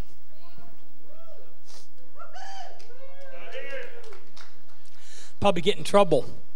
I almost sold out tonight already. Haven't even got the Ringling yet. I called my wife. Got to send more product. They're hungrier than we thought. So you do want to take advantage of this tonight because I will sell out. I got my #1 teaching school on how to develop your seer gift, how you can see in the invisible realm. And this is key if you want to get revelation all the time, 24 hours. This is what I do when I'm soaking or when I'm praying for a meeting. I go to get the blueprints and the patterns from heaven for that day. And I teach on how to get accurate, detailed words of knowledge, names, dates, addresses, how it works. And I also teach on spiritual gates, doors, and portals. What is your spiritual eye, where it is, and how to get it open. And it's not the third eye.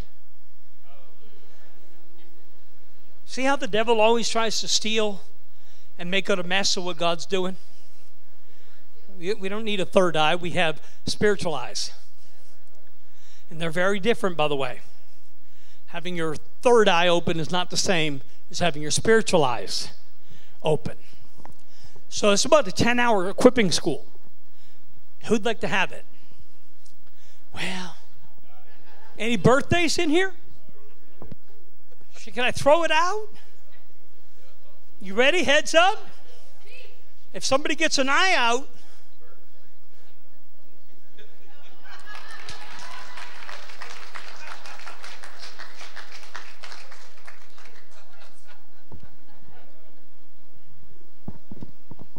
I was in a meeting, and a guy threw a CD out, not me. Hit the guy's eye, and it popped out, hanging down his cheek. I think he got the CD. We had to pray for him. He got healed. Just like Peter cut off that guy's ear. I was like, man, I could have used that anointing when I was a kid, because I took somebody's eye out with a stump. Stick wars, and took their eyeball right out, but I didn't know how to pray for the sick back then, so he never got his eyeball back. Okay, I got a couple books. This is my #1 selling book right now on prayer and intimacy. Okay, we've been talking about miracles and signs and wonders and casting out demons, revival. This is the book that started it all. It took me 20 years to write it. It is my testimony, but it is also all of my teaching on prayer, intimacy, soaking, stillness, waiting on the Lord. So Bill Johnson wrote the foreword from Bethel. And how how to experience the intimacy with God you've always wanted. So how many need a little revival in their prayer life? Yeah, that young guy, I'm going to give it to you. You were screaming and jumping up and down for the first product. Will you guys share it? Are your brothers? Yeah, they're my sons. Well, there you go. It's going to the household. You see how they work that?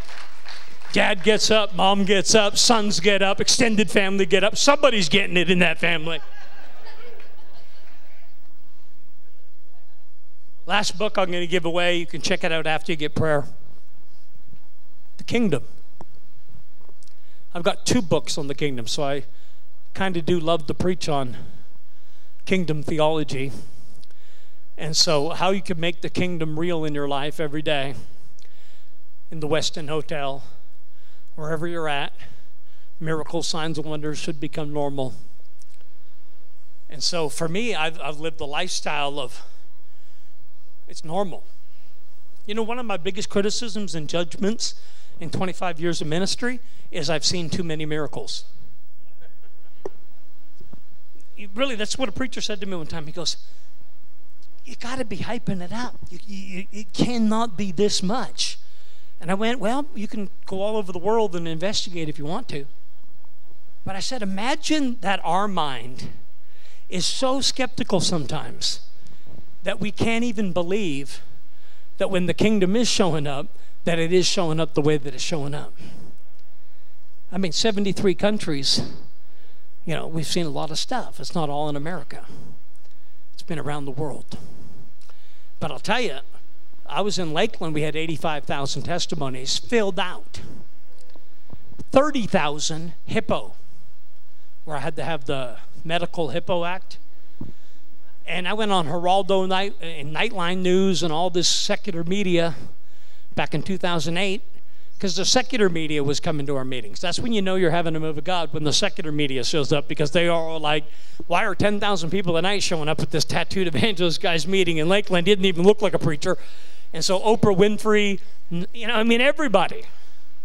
And it was the only time in 25 years of preaching that all the secular news, BBC News, all the news, and of course that didn't help. And you know, I was pretty young and dumb back then, so I was like challenging the media and, you know wished I did things different. But we had 85,000 prepared testimonies for the news. Of course, they never showcased any of that. They always showcased the ones that don't get healed. Of course, there's going to be people that don't get healed. You can come to any meeting we do and focus on the ones that aren't healed. Or, like when Lisa Ling, you ever heard of the reporter Lisa Ling? She worked with Oprah Winfrey, a lot of television networks. She came to a meeting I did with Rick Joyner at Morningstar in 2010. And we had about 800 people for a healing school. So she was following around the whole, anybody that got healed. Deaf ear, that was awesome. You know, some real miracles.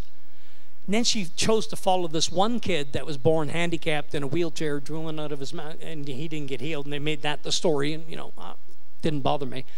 But what was crazy is Lisa Ling was with me, right next to me at the altar. Oprah Winfrey's girl for the own Oprah Winfrey Network. And they sent her out to do a show on me called Our America. I was on Our America. And so Lisa Ling, the reporter's right next to me, and a person deaf from birth that never heard, never spoke. Lisa Ling's in tears, jumping up and down, never seen her. They didn't put that in the show. Just to give you an idea of just the way that there's a bend on all mainstream media. They are told to report. It's not news if it's just good news. It can never just be good news all the time. It has to be negative. It's the news. That's what they do. I turn on the news to hear about what's going on in the world, not all the happy things. Because usually you turn on the news, you hear the crime, the death, the murder. That's what news is. So they weren't going to put Lisa Ling and the miracles. They were going to focus on the 4 or 5 that weren't healed. And that's just the way it goes. But the kingdom is a reality that we can all get moving in. Who'd like to have the kingdom that doesn't have this? Oh, just who's really hungry? I can't hear you back there. All right, there's a lot of people there. Now, I don't know if I can interpret. How about the very back this time? Somebody grab this for me and take it to the very back. Somebody back there by the door, because they always get missed out back there. Yeah, there's a guy with I think he's got a beard. He sat down real fast. He's like, no, that ain't a beard. This is 4 inches cut. This isn't even a beard. God bless you. So I got a book table somewhere. Here's what we're going to do tonight. I need to move out a couple rows of chairs to make a little extra room. At least the first 2 rows. I don't want to mess up the whole place, but I need a little room because it seems like a lot of people want prayer. So we're going to clear out the first couple aisles. Did these chairs move or are they locked?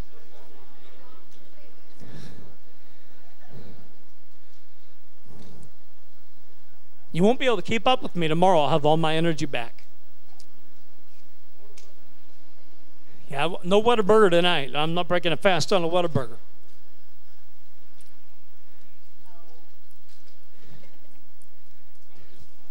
Oh, hi, how you doing? Nice to meet you. I haven't met you before. God bless you. God bless you. I'm sure he's told you all the bad stories. We've known each other a long time. 20 years, Pastor James.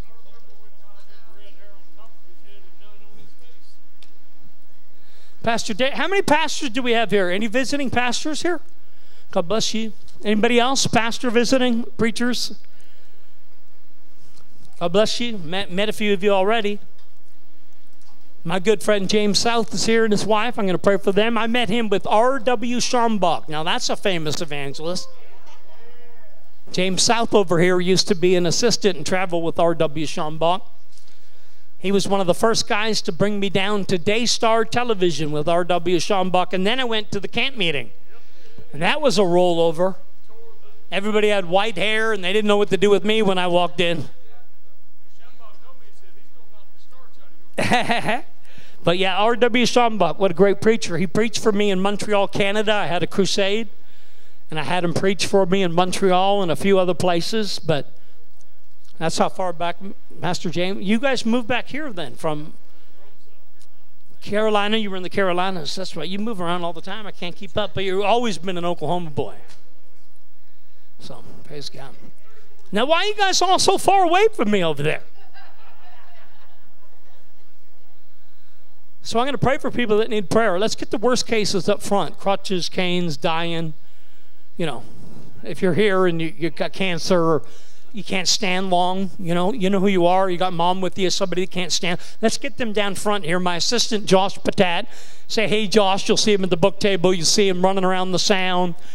He makes things happen. Let's have a prayer line shoulder to shoulder. We're going to do it. Jim and Tina, you help me a lot in the meetings in Lakeland. You can help me out here. We're going to line everyone up. Anybody else have a major condition? Or are they all minor conditions? Anybody got anything terminal? Incurable. Meaning if you don't get healed, you got to do meds the rest of your life. Okay. Why don't you come up here right now and let's believe for the hard cases first. Deaf ears, blind eyes. Come on up. Kidney failure. And then anybody else that needs prayer for healing, go ahead and come on up. We're going to do a second line after this first line. We'll do a second line. Come forward. We're going to have a prayer line. These are your healing lines. So I want you to come forward. You come forward now, and I pray for everybody. I don't want stress. So that's why you don't get to sit in your seat. You got to get up and come down to the anointing. You got to get in the action. Because here's what you'll notice. When we start moving down these prayer lines, you'll feel it building as we go. And it might be stronger at the end of the line while I'm over here. So if you're in that second line, you're going to get the inertia overflow. Praise God. So come on up here. I'm going to give them 1 more minute to get everyone organized. If you do not get in a prayer line now and you do not get prayer tonight, that's your fault. Amen, amen, amen. Glory, glory, glory. So there's got to be good steak down here, right? You guys still got meat? I didn't know if everything's running out in the country, you know. Is this meat cost twice as much?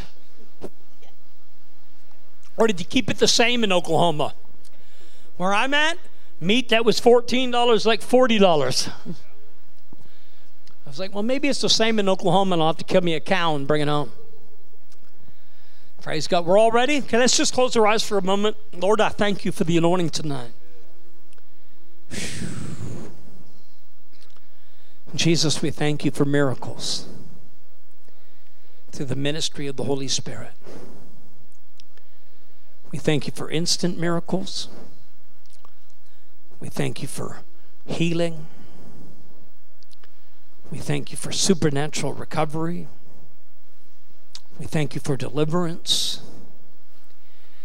As we lay hands and release the anointing tonight, that the anointing breaks the yoke and removes the burden. Father, release your power. You can feel the holiness of God coming down. Just wait on that for a minute. Just go ahead and pray on your own. Just get yourself ready. I don't want you to think about anyone else around you. When I step into the prayer line, I'm going to... So if you got cancer, that's all I need to hear, cancer. I don't need any of the backstories. Because here's what will happen. If I need the backstory, the Holy Spirit will give it to me by word of knowledge. And then it's better. So, because I'll tell you, but there's no special prayers that I have for conditions. I tell people this, here's the key to healing. Ready? It's the same healing anointing. Same anointing for healing cancer raises the dead. The same anointing for healing arthritis in the knee. It's the same anointing. We think there's a prayer for blindness, a prayer for deafness. And that doesn't mean we can't get specific. But I tell you, if we just get focused on receiving the resurrection power and letting that touch you, and all I need is that point of contact with, what's your condition? What's your condition? What's your condition? If you don't tell me anything, I'm just going to bam and move on. Tomorrow we'll have testimonies. Sunday we'll have testimonies, because I expect a lot of testimonies will start coming in. Let's get people here tomorrow night that you know that are really dying. Call them up. FaceTime them. Get on Facebook. They got that thing called social media. I've yet to see every person in a meeting that has Facebook post something. Imagine if 100 people that are on Facebook all went home tonight and posted something, how quickly it would go out to the whole city. I'm sure one or two will, but my challenge is, if you got a social media account, post the flyer. Tell them to come Saturday and Sunday. That's how quickly we can blow this thing out the door. A lot of people didn't even know what's going on, and they need to get healed. Now, here's a word of knowledge coming to me right now. Somebody here has got a... like ulcers and like growths and buildup in the stomach. More than one ulcer. And I don't know if you got a tumor or a growth in there. Is that you at the end? Got another one over here too. Okay. Is there bleeding ulcers? No, it's a mysterious lump in my stomach. Lumps. Come here.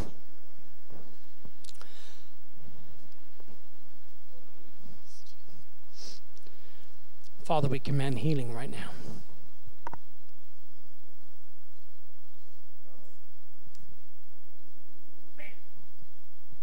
Ooh, there goes the anointing. Now, who's got a bleeding? Bleeding in the stomach. It could also be from stones, kidney stones. Come here. Hold my hand.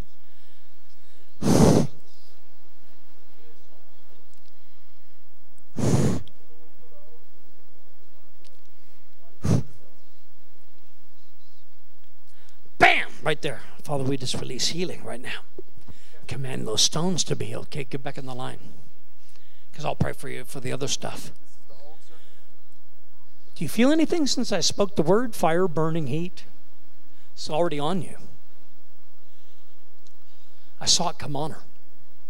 Do you have a problem in your ankle? Power's going all the way to your ankle. Is that correct?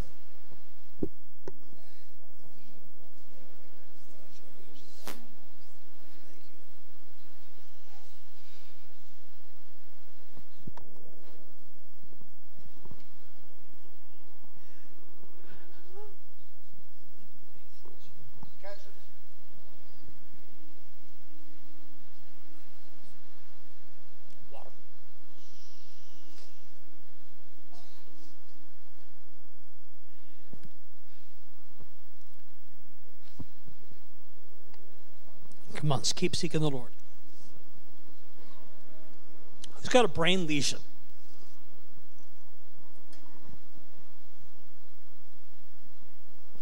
Brain lesion? Concussion? Left a mark on the brain? Come here.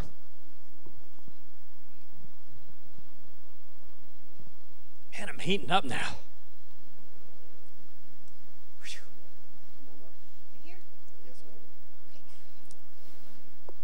What's wrong with the brain? Genetic disorder that comes with the family.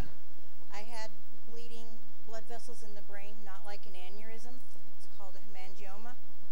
The Lord healed me, but my daughter in Chicago, they found one in her brain and behind her eye. Can you feel that tingling and that heat? I think the angel touched me when I was sitting over there on about the second word. Wow, I'm hot now. Sometimes you'll feel fire, burning, heat, electricity. Not always. Sometimes the pain will just disappear. I always get like a tingling on my left hand. And I wasn't going to do any words. I was just going to go and pray for everybody. But then they just started coming, and they come real fast. That's what I mean by I don't have to get it all at 4 or 5 o'clock. You have to be open to God to start moving in the meeting. I love that. Spontaneous. I had high blood pressure for 28 Okay? years, 28 years. but I don't take meds. Well, put your hand in your heart. Yeah, because I feel a tightness. Diabetes, Can you feel the tightness always, or when you came up here? when I came up here just now. Just now it manifested. It means it's going to come out. Whenever somebody stands before me and the condition gets worse, and it wasn't that way before they came out, that's not a coincidence. She's getting close to the anointing. That's why I'm heating up right now. You see how I just instantly sweated? You see that? I'm sweating too. Yeah, look at that. Instant. I got Probably a demon of oppression I'm going to cast out of you. I got a bump on my knee I can't get rid of. It's a cyst. I was going to swack it with my Bible, but I thought I'd blow my Okay, go. Here we go. Close your eyes. Okay. Say, thank you, Jesus, Thank you, Jesus, for healing me, for healing delivering me, and my daughter. I thank you tonight for the anointing that breaks through and then heals and delivers in the name of Jesus. And I command the spirit of infirmity, go from your body. And Lord, let it go all the way through her legs. Whew, I felt the tingling go through my neck right there. Breathe. Breathe in. The breath of God. We deliver you from high blood pressure, 28 years. We deliver you right now from the spirit of infirmity. We deliver you of the condition in your brain and your daughter in Chicago in the name of Jesus Christ. I just got a bolt of energy, my man. I'm ready to go for a run. Bam, there's the anointing. We still in the line? Man, my energy just shot up 10 times. Fast must be over. Time to eat. No. I only ever fast till I get the breakthrough. Lord, this new heart, and not only this new heart, I'm going to command the damage that's been done in his body from repetitive issues with the heart, the blood, the brain, these attacks on this young preacher. And it's time to see a full restoration because he's going to preach again.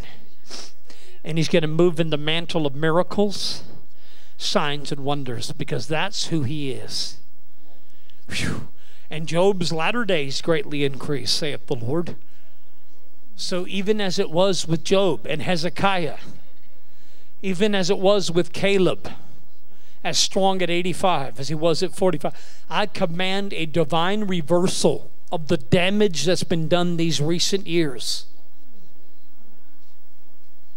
I see divine reversal.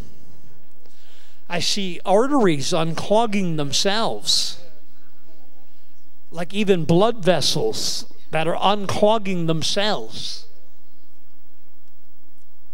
Any kind of clots, I see a flow of bloodstream happening in your body, circulation to the toes. And God, I pray that he would have a brand new heart that would shock the doctors. You know what's amazing is not only do I preach miracles, but a lot of people don't know this. I was 29 years old and I died. Came out of my body in the bush in Africa. I died of a heart attack. It's all verified. Angel appeared to me in the bush in northern Uganda after I died. Famous evangelist that I was mentoring at the time named Jeremy Nelson. He was with me. He was my intern. He said, God, I command my spiritual father to come back into his body. I came right out of my body, and an angel came right down into the hospital room and touched me. Said, you can go home and be Jack Coe at 38. Because of my health, I was 300 pounds. He said, or you can make a decision to make changes in your life. And I said yes, and he touched me. They put me in the hospital in Uganda for 3 days, Kampala, ran all the tests. They said, man, you don't even have high blood pressure or cholesterol. You haven't even had a heart attack and died. You don't even have issues of any of the warning signs. I said, that's impossible. Go to my doctor in Canada, and he will tell you that I was pre-diabetic, high blood pressure, high cholesterol, 285 pounds at 28 years old, and he said, you're not going to make it. Then I died. I was under stress and a spiritual warfare. A witch doctor cursed me. And I went back to my hotel and just dropped dead of a clinical heart attack. EKG was off the charts, hundreds. I couldn't even keep track of the numbers. They got the paper and everything. So they sent me to the hospital for 3 days to run all the tests. They said, man, you're a perfect specimen of health. I flew back to Canada, and the doctor said, hey, I know your tests. I got them right here. Hey, I go, I don't trust what they did in Africa. Put me back in the hospital in Canada. Put stress tests on me, made me run all the machines, did every test possible. And he said, this is impossible. What happened to you? I said, doctor, I've been telling you about Jesus. I came out of my body. My spirit man sat up, and I looked at my own dead body on the gurney. And a white light appeared, and as it got closer, the light opened up into a full tunnel. And then I saw this angel, and my first thought, because I was talking to him, and the guy in the room, my spiritual associate, Jeremy, he heard me talking to him. And I said, what are you doing here? And he was like, who's here, Todd? And I couldn't hear him. And I'm having a conversation with this angel. I said, I know you. I pointed at it. I said, I know you. You've been showing up in my meetings. You're the healing angel.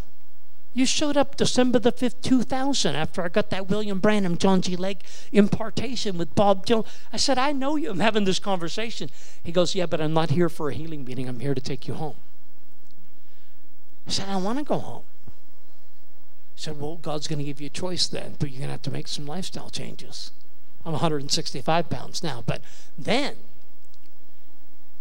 and get a load of this. I'm saying this because God's about to do miracles of divine reversal on people that think you can't reverse years of the worst medical charts.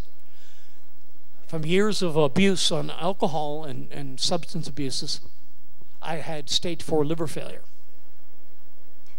So bad that even in 2017, that wasn't from problems then, but years before, they said it's gotten to the point now where we have to put you on a donor list. You need a new liver. I didn't tell anybody. I'm in the healing ministry. And here I hadn't drank in years, and now they're telling me my liver is stage 4. And it's so bad, I'm probably going to have my liver shut down. I need a donor right away. I said, this is terrible. I just did a 3-month revival, because that could have contributed to it, because I was preaching too much, not resting enough. And so I said, well, I'm going to go get healed. I went out to the meeting. Went to another meeting, and I had everyone pray for me. Guess what happened? I went back, and they said, you have a baby teenage liver. It's pink. This is not the liver you had. Where did you get this liver? My doctor was just blown away.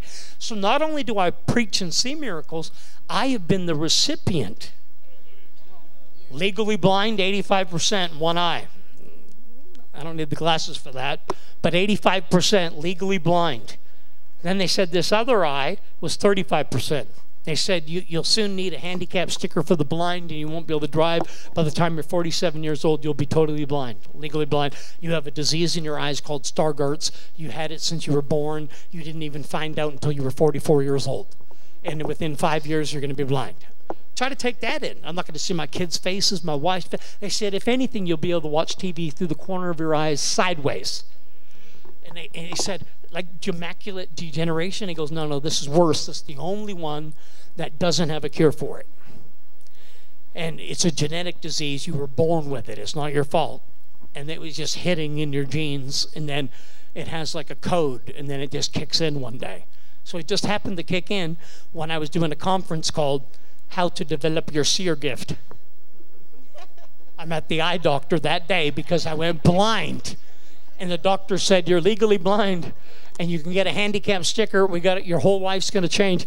I had to show up at the conference with that diagnosis and do the first session called How to Open Your Spiritual Eyes. Father's Day. 7 months later, I'm in a car driving to Father's Day church service. And the power of God falls in the car and my blind eye pops open. Totally healed. I've had 3 medical tests now, and they said the disease it just stopped dead in its track. We don't know what happened. I said, I know. I preach miracles, and I'm a miracle man. That's for you. You're a miracle man. My pastor friend here, I've known him for 15, 20 years. I told you I met him with R.W. Schambach. He was his assistant. He introduced us. He's had how many strokes now? 6 strokes. 2 heart attacks. Scheduled for bypass surgery in 3 weeks on the 22nd. So you think I was just sharing a story? I was ministering to him. That's why I sat down next to him, and I felt like I just needed to build his faith up a little bit. Because just one touch from that angel. And let me tell you something. I don't just preach this stuff. It is real. And it's one thing to tell people that need healing it's real, but it's another thing to go, I've been raised from the dead. I got a new liver. Hey, I got healed of blindness. So I go, healing is real. Nobody can ever tell me it's not real. I think that's why the Lord's allowed me to get healed so many times. And this man here is a miracle man. You don't travel with R.W. Schambach. You guys know who that man was?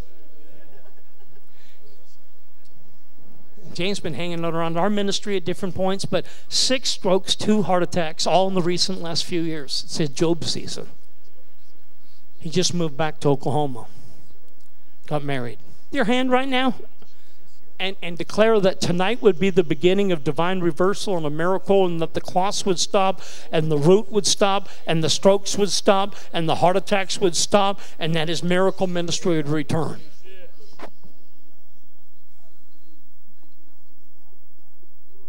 And listen, the thing that's going to keep you going is keep dreaming about you being back in what the Lord's called you to, because that's the thing you need right now. You need hope. You need hope. And the only hope you have is called to you in the beginning stand. It doesn't change because of a few challenges. And Lord, we thank you for the Caleb anointing. We thank you for the Hezekiah anointing. And we thank you for full restoration in his body. Especially in your neck. I don't know why, but something's unblocking in your neck. In fact, somebody else in here, a woman, has a blockage in her neck. Could be a thyroid or an inflamed goiter or something, creating a block in your neck. Who is that?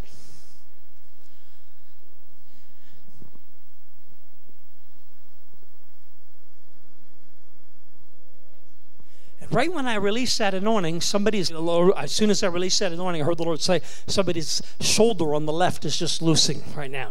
Whatever the pain, has anybody had a problem in their left shoulder? Start moving it. Start moving it. You should start feeling a tingling all the way to the base of your neck. Now I'm going to still pray for everybody. If you need a second prayer, just get in this line. Mr. Schaefer. Why does it seem like a famous name that I've heard before? You been on TV or something? Did you sing? Preach? On TV? All over the world? How can I pray for you tonight? How can I pray for you? I have an incurable, been diagnosed with an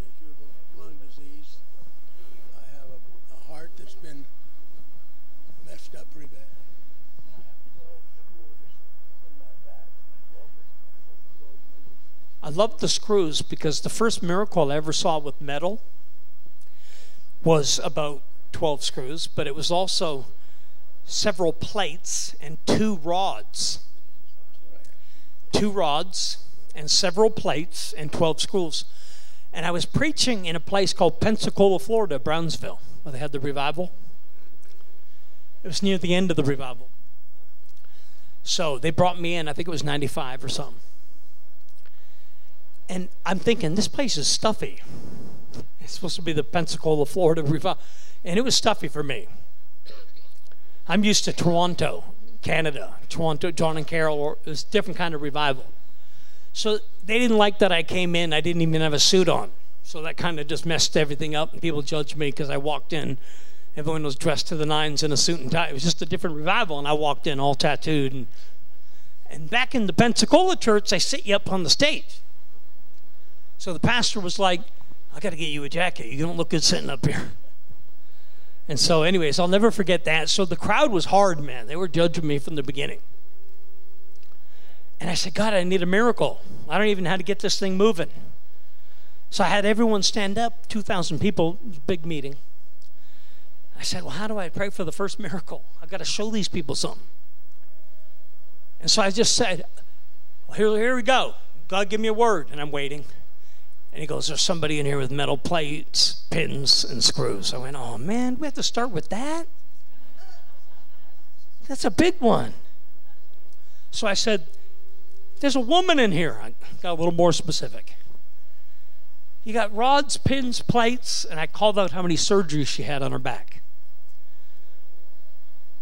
Nobody moved. The crowd was quiet. Waited. And then all of a sudden, there was a little commotion. What's happening? Ushers are over there. And this woman's coming down, and she's walking like Gumby. You know the character Gumby? And I was like, it didn't fit in this crowd. She's totally like,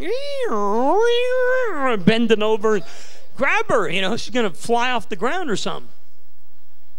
Long story short, she had never been able to even bend over because of the rods. They were fused. So she's bending over. She said, my back is on fire. And all the metal melted out. Went and got the x-ray. All the plates were gone. All the screws were gone. 2 were metal. Would dissolve in the bodies. Bam! And all the chambers of the heart would stay strong to the end of days. I so believe in the Caleb anointing, I'm already booking a crusade for when I'm 80. I know Caleb was 85, but I figured if I had something on the schedule for when I was 80, I would live that long. Think about that. My mom died because she was 47, had a stroke, and gave up. She had no purpose to live for. Where my people have no vision, they perish. If you can't see yourself doing something at 90 now, you might not make it to 90. You hear what I'm saying? I'm only in my 40s. But I got to think that far ahead because I want to be alive at 90. So purpose keeps you going. My wife's trying to make me have another baby. She goes, I'm going to keep you alive. You can't die now. You got babies to feed. I got 5 babies. I don't need any more babies. What was your healing? Autoimmune disorder. I got 2 years ago. I had 5 bulging discs and 1 blue. Was the 1 medication surgery. Healing.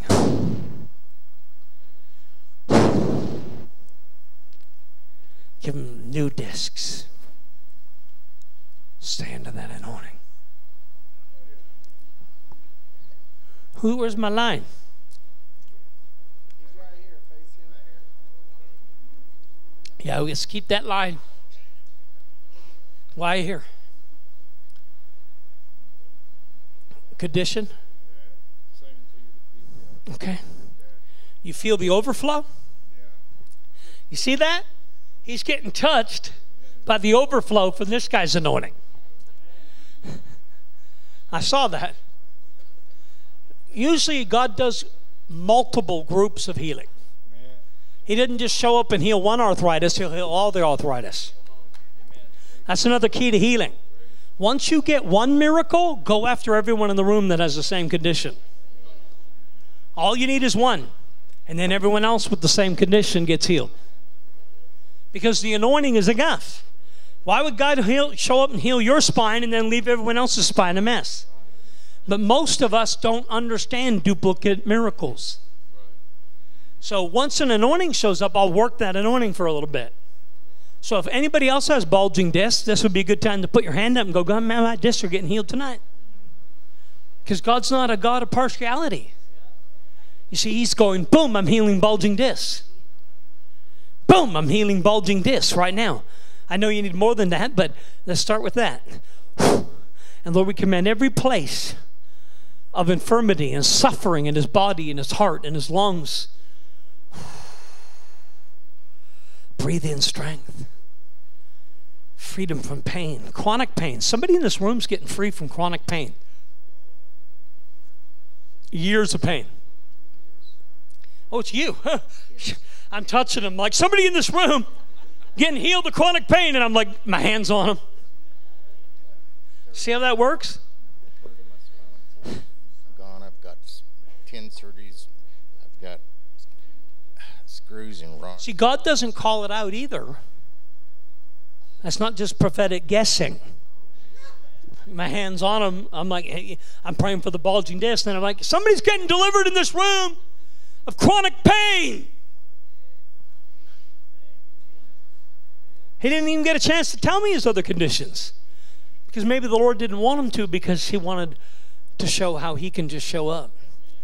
So anybody that's got chronic pain, believe God right now, you're going to have no chronic pain.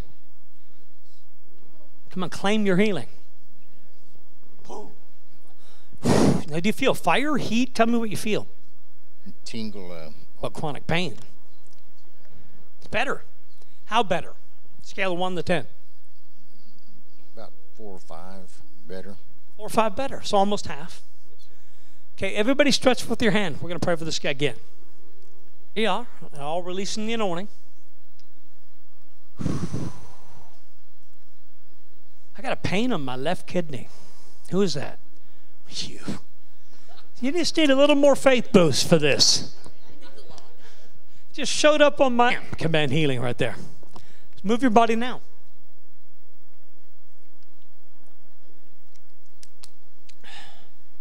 What are you noticing? I feel better. It started down there. And so it started coming. And I was here See? I was here to catch my wife with her most severe allergies I've ever been around. I'm a doctor. I haven't even prayed for her yet. And so it started healing me. Great. Well, stay next to her, because when the anointing, I got to come back over here. My lines are looking pretty messed up. What am I praying for? I've been diagnosed with schizophrenia since like 2003, and had various injuries. I was extremely addicted to energy drinks. I mean, they say Those energy drinks. Mine was cocaine. It wasn't energy drinks, back in the day. somebody behind. Okay, yeah. Lord, deliver his brain. Yes. I think a lot of your voices are from the roots of addiction in your past. Okay. So, Lord, I command the root of addiction, the cycles and patterns from the past, to have no hold on him today and his future. Yes, Jesus. And some of the lingering, I want to call them injuries that you picked up, were from those times that aren't even who you are anymore. Right. So I command those things in your body physically to repair themselves now. Tomorrow night's going to be fun. What am I praying for?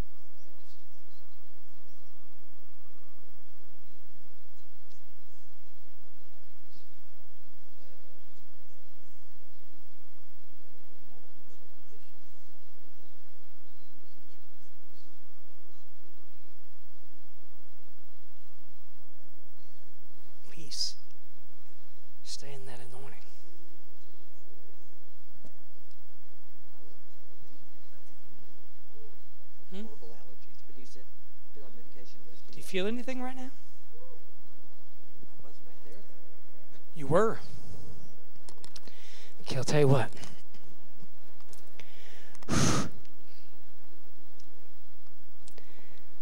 Be delivered of allergies. Chew.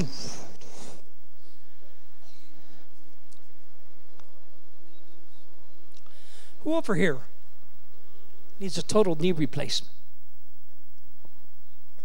Stand here for a second. Is you in pain? Yes. Hard to move? Yes. There's the anointing. Oh. Feel that? I don't even have to lay hands on her.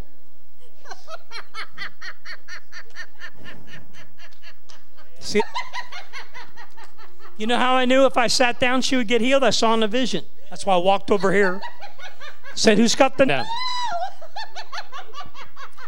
It's free, right? It popped. Needed a total knee replacement. You know what? You know why it popped? I call it a cling on. Sometimes demons like to just cling on. And then the Lord goes, I'm going to hit you with joy. Boom. And everything else has to let go. Now come a little closer to me. You might have to push her in. I command both your knees, ligaments, tendons, and nerves all the way to your hip. I don't know why your hip here, but I speak to your pelvic, all to your toes. New season of joy. Who's trying to have a baby? Somebody knows somebody. Hey, who's trying to have a baby? Son-in-law, daughter-in-law. Trying to. Look who's sitting next to me. Followed me all the way. And then I get a word for his son-in-law, daughter-in-law. Daughter? Stretch forth your hand right now. He's a doctor. When he has a miracle, you tell him the man of God was sitting next to you after he called out 2 of your other conditions, and you sat down next to me and I got this one. Barrenness shall be healed. Bless them physically, spiritually, and emotionally, and open the womb. Watch out quickly. Watch out if you don't want to have a baby, because when I release that, I was in a meeting with a woman that was 48 years old, full hysterectomy. And I gave a word. And the power of God hit her, and all the parts came back in, and she had a baby. That was when I got commissioned to the healing ministry. The first time the healing angel came to me, that meeting, the woman was healed. That's how strong the healing anointing was. And then I went to New York, and I gave a word with 200 people. Said, barrenness is here. 8 people came down. New beginnings. All women that were barren. I laid hands on them. They all gave birth in August, the same month, all 8. 8-month, 8. I'm telling you, you can't make this stuff up. It's called signs and wonders. Where's my line?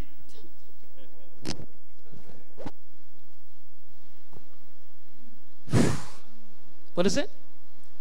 Peripheral vision from a stroke. Bam! I'm telling you, the healing anointing has been increasing. You better get people here tomorrow and Sunday, because once I'm gone, I'm gone. If they're within an hour drive, or even Dallas, you better go. I was in a meeting Friday night. I think you guys should come up here. It might take a phone call, not just a Facebook. But I'm serious, guys. People will get healed if you get them in this atmosphere and you let me minister to them. Because I'm that convinced that God's doing something right now. Not every miracle's instant. Sometimes, you know, as they went, they were cleansed. Yeah, why are you here? Well, the doctor handed me a diagnosis yesterday that I got Yesterday? Yeah. What did the doctor say? a cyst on the size of a golf ball in my brain. He's got a diagnosis here? He's got a golf ball size cyst on the brain yesterday, diagnosed. I love this stuff, because then when these miracles happen, we go back to the doctors and we go, hey, doctor, what happened to that golf ball sized cyst you told me I had right here. Okay, stretch forth your hands. Bam, golf ball sized cyst shrink. Golf ball size growth shrink in Jesus' name. It doesn't take long because I'm under a gift right now. I passed out 3 weeks ago and injured my knee and my big toe.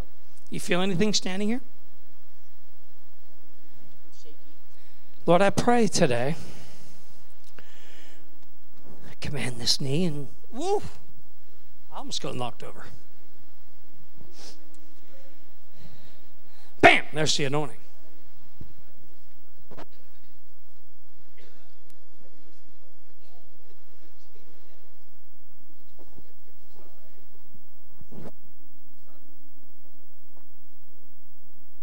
Ready? Got another word of knowledge.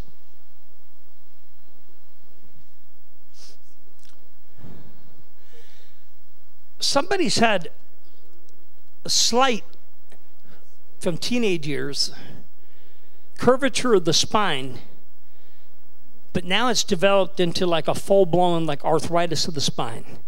It's many years later now. You're not a teenager, but who's got arthritis of the spine? When it gets down to the tailbone, the lower part gets a little worse. Come here. Come here. You? Come here. Come here, come here. Just stand in front of me again. The anointing is really heavy, so not having my energy and then the heavy anointing just kind of knocks me out for a second, so I just sit down and do it that way.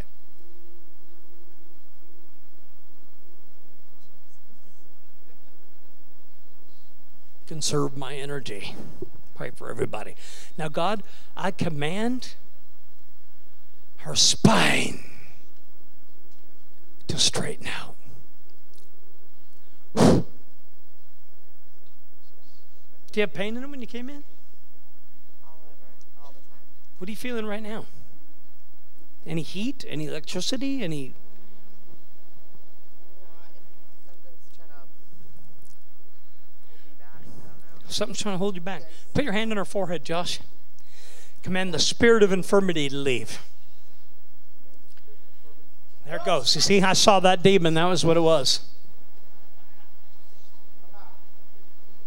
Listen, when I'm under this anointing, I know demons can't hide from me. Yep. So she wasn't being healed because that demon was holding on. So I saw it, and then I was like, well, Josh cast it out. He needs something to do. Now, anybody else got a problem in their back, it doesn't mean it's a demon, but just go ahead and put your hand on their back and go, God, thank you for my spine. Whew. Okay, hold on. You don't have to come up for this. I feel a pain.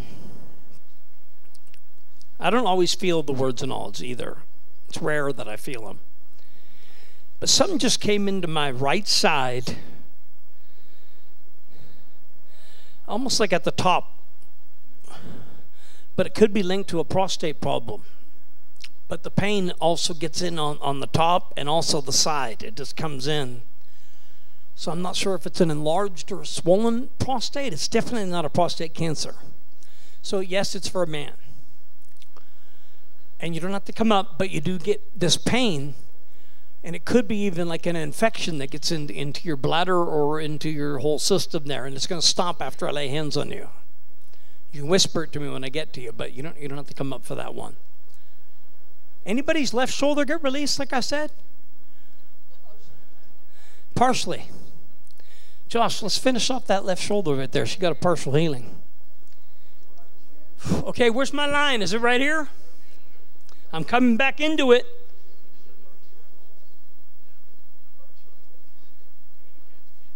And there is a woman in here, your fallen bladder is going to get pulled up. I think that's what they call it. Weak bladder, fallen bladder, whatever you want to call it. When the guy gets a prostate thing, the woman's going to get a bladder thing. Get in line. I'm going to start right here. So get in line over there. No, I'm coming to you. I'll come to you. Yeah.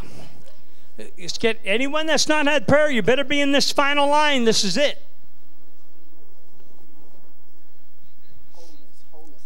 Are you in line? What do you have? I've got post-COVID. It's affected every part of my body. It's affected my brain. Long COVID? Yeah, and I got foggy brain and. The Lord told me that I was going to have a new healing ministry after the COVID pandemic, getting people healed of long COVID. And once we get a few testimonies built up, people will be flying in from all over the world to get healed of long COVID, and we won't have to use a vaccine. The Lord gave me a word about it. I sat and I prayed, and I said, God, what are you going to do about all these people dying of vaccines, and they can't get the vaccine out of their body? And he goes, oh, yeah, I'll take it out of their body. And I go, God, what's going to happen to all the people that have long COVID now? He said, I'm going to start healing them. It's just a whole new category of sickness for the church to start operating because we failed during COVID. So, Lord, I command every symptom in her body from head to toe that they call long COVID. Healing power flow. Jesus' name. Ooh. I just got who's had migraines? Anybody? How about that? I just happened to drift over migraines out of all the people. I even get surprised, by the way, because it's like the angel moves me around. I don't know if you know my testimony, but I move with a healing angel. He stands to my left. And he moves me around. He whispers in my ear. Could be the Holy Spirit. He doesn't have a form, so I don't know that it's not Holy Spirit. I call it the angel. The reason you have these attacks is because you have like a Daniel Joseph dream gift. More like Daniel, because Daniel rose above just having dreams to having influence in the cultures. Who says it just has to be in the church? So, Lord, I pray over him a Daniel Joseph mantle of the prophetic and command the migraines to be healed. Bam! It's the attack. What?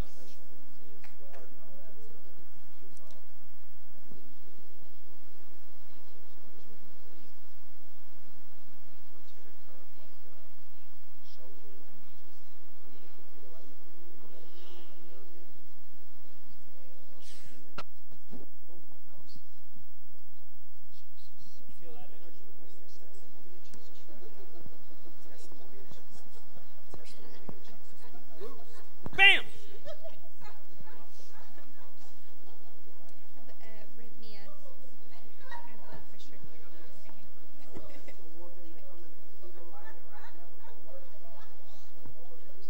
The anointing. Bam!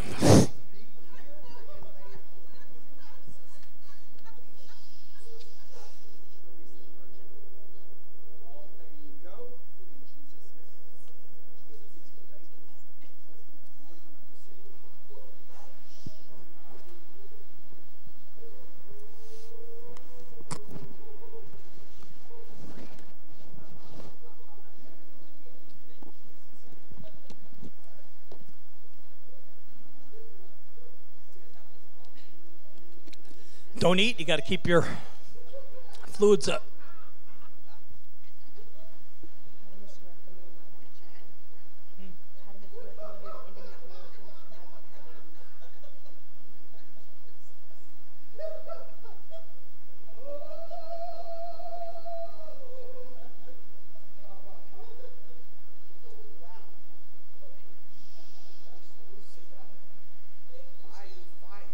Bam.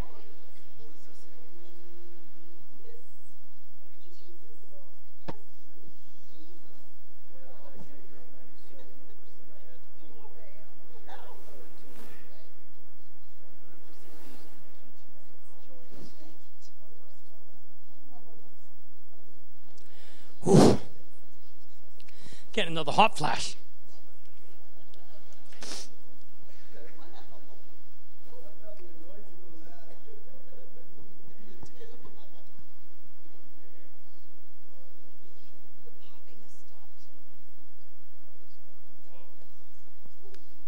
Yeah. Doctor's report is atrial fibrillation. Feel that? I soaked you. Atrial fibrillation. Also, Ooh, I'm sweating again. You see that? It just hit me with him. It's like the Lord will come along and just pop me, fill me back up. Whew. You got to have a lot of energy when you work in the healing lines. Yeah, thank you. So, sorry about that. I'm fresh. atrial fibrillation, and I have a torn muscle. Okay, put your hands up. Lord, we need the healing anointing. Right when I said that, somebody had their jaw wired shut at some point, I think, from an accident. Is that you? Come here. I go into vision sometimes. I don't always feel it. I see it. Arthritis of the jaw, TMJ, you having some problems? By the way, the Lord doesn't have to give a word to every person. He puts it out just to get the faith back up in the room, that He's here and He's moving. Because we get our eyes on what's going on sometimes, and then you can feel the room dip. So then the Lord will come along, He'll hit me with a fresh anointing, and then I'll call out a bunch of stuff, get the atmosphere up again, and then you don't need that to get everyone healed, because the healing anointing's here. I call the word of knowledge and encouragement. It produces faith. But I've also had people in a meeting go, God, if you want to heal me, let Him call me out, and then I don't, then they don't get healed. Because they're waiting for a word rather than looking for the healing. So keep your eyes on the healing, not the word. The words are fun, but you can get a word tomorrow or a word Sunday. We don't know that there might be a meeting where I just prophesy all night. Thank you, Lord, for my healing. Bam! Double. All the way through your side, hip, all the way down. Now, do you feel anything as you're standing here? Heat, electricity, do you feel any sensation? I always ask. Because a lot of times when you get down to where the anointing is moving or testimonies are happening, it increases. So I always want to know what the Lord's doing. And when I ask sometimes, it's also because I'm fascinated by how the Holy Spirit moves, even though I've seen it a million times. Because He always does it different with each person. The problem is we teach these principles as if they're and then we miss out on what God's doing. Sometimes people get healed and they feel nothing. It's not about getting someone to fall over either. I love that, but I'm secure enough in my anointing that if everybody stood up, I wouldn't care. I know that a lot of people are just holding on, but it's not about getting a certain manifestation. I'm trying to get people healed. So if I'm praying for you, I get into it a little bit, then you'll see me just grab my hand and pull you in because I want to hold you up. And if you feel nothing, it's okay. Take all the pressure off. There's way too much pressure on ministry when it comes to healing. I hate pressure, and I hate people coming under pressure. And I don't operate, not that I feel pressure from you guys. I'm saying don't put pressure on yourself. Let the Lord be the Lord. You don't have to do anything. Just get in the line and get prayer. So some evangelists tell you different. They blame you when you don't get healed. Come back tomorrow when you don't get some more. Because it can't be me and God. It's got to be you. I hate that. We need more grace in this stuff. Okay, so what side bothers you more? Now, why would the Lord reveal such a specific word about the jaw and then not heal it? That's another question I have. People go, why words of knowledge? Not only does it lift the faith in the room, it delivers into the atmosphere, let there be light, there was light. If I didn't give the word of knowledge, that miracle may never manifest. It would stay in the invisible realm and not get pulled down into the natural realm. That's why words of knowledge are important. That's why the prophetic utterance is important, because it's like faith. It's the currency that pulls on the divine. So you bring a word of knowledge out of what's existing in heaven. If you don't speak it here, it'll never show up here. That's what the Lord told me about the word of knowledge. And he said, he doesn't reveal if he ain't going to deal. He's not going to give an accurate word and then just leave you the way you are. That would be dumb. So I have great faith that the problems in her mouth, teeth, jaw, gums. And sorry I went a little longer, guys. This is the message. I like to teach as I go. I'm a teaching evangelist because evangelists are supposed to be activating, not just demonstrating how good they can move in the stuff. I want to get all of you activating, so I like to explain what's happening because then you learn the gift of healing, miracles, signs, and wonders. And if you really want to learn, I have 2 books out there, one called Healing, one called Deliverance. That'll help you out. Okay. Tell me why you're here. Eyes. One has bleeds, one has fluid. Take the glasses off. So when we were in Lakeland a few weeks ago, we had, I think the first night it was like 4 people had something with their eyes healed. Come on over here, Jim. You had something in your eye. Let's pray together. Another thing I love to do is if you have 2 or 3 people in the room that have already been healed of something, why work so hard? If you were healed of cancer and 2 other people healed of cancer, they should be praying for the person that needs to be healed of cancer. So if you've been healed of an eye disease, start praying for eyes. One of my favorite miracles, and God owed me this one. Granny wheat falls into the ground and dies, remains alone. My mom died deaf. I was born, she was deaf. So all my life I had a deaf mom. She never had hearing aids, couldn't speak. I was an only child, had no dad. I was always frustrating. So I didn't turn out that good of a kid. And so anyways, years later I led my mom back to Christ. 2 years after that, she suffered a massive stroke and died at 47 years old. Never got healed of deafness. I went to the Lord and I said, God, she died. And he goes, yeah, but watch this. And within a few years, 1,000 deaf mutes were healed in my ministry. First one, Prince George, British Columbia, Canada. A woman looked like my mom, sounded like my mom. And somebody brought her to the altar and said, our mom is deaf. And I started crying. She's going to be my first deaf mute because my mom was never healed. And I laid hands on her. I was 22 years old. Boom, her ears popped open. Then after that, everywhere I went, anybody deaf I met, I prayed for. I had a 99% success rate in deaf ears. Only if they were totally deaf. Deaf in one ear or deaf in both. I was like 99%. I went to a meeting in India, had 139 deaf mutes healed. They sent buses and brought the entire deaf schools with the sign language. I said, get me the buses, and Saturday night I'll pray for all the deaf. And they went out to all the schools and brought all the deaf schools, had 139 deaf mutes that were all healed. The Lord said, I told you unless a grain of wheat falls into the ground and dies. So your mother's with me in heaven, and now you have a healing ministry for the deaf. Now I'm working on the blind. I'm seeing a lot more blind people get healed than I used to. Because sometimes you'll have an area where you're weak. Wheelchairs. Somebody else, that'll be their main anointing. Some other evangelist, he'll be all about the wheelchairs, but he won't get any deaf ears open. He won't get any blind eyes open, but he'll get all the wheelchairs. Guess what I started to do? I went, I'm tired of not having wheelchairs. God goes, well, pray for them first. So I started opening my meetings praying for all the wheelchairs. And guess what? Once I started to get one, then I had 5. Then I had 10. And I worked my way into a wheelchair healing anointing because it wasn't mine by default. Because the gifts of healings are called gifts of healings. You don't have them all.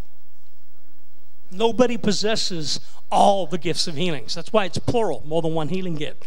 You could have 100 healing gifts in one room. And they all be different gifts of healing. Do you know that? Same healer, but the gifts of healings is not the gift of healing. It's not the working of miracle, it's the working of miracles. Some people can work financial miracles, some people can work creative miracles. So there's different types of the working of miracles. What you need to figure out on your teams is who's got what gifts. And start utilizing them if it's a weakness that you have until you build up your strength. That's another key to healing ministry for anyone that cares. How are you? Needs more. What? Arthritis, eyes. How many years?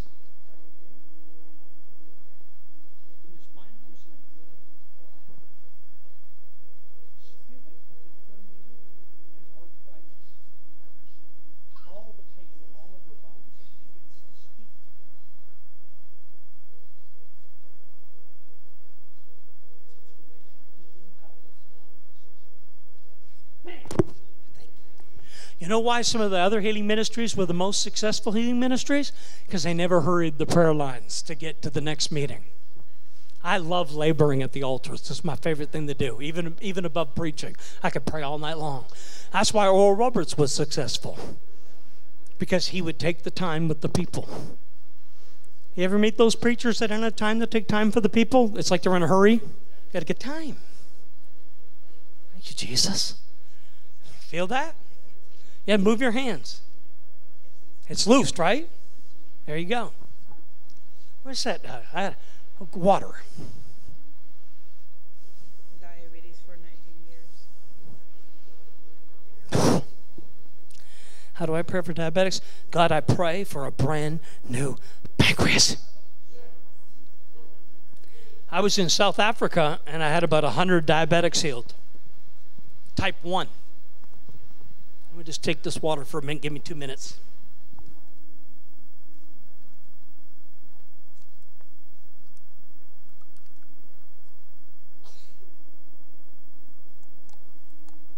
Yeah, move them all in.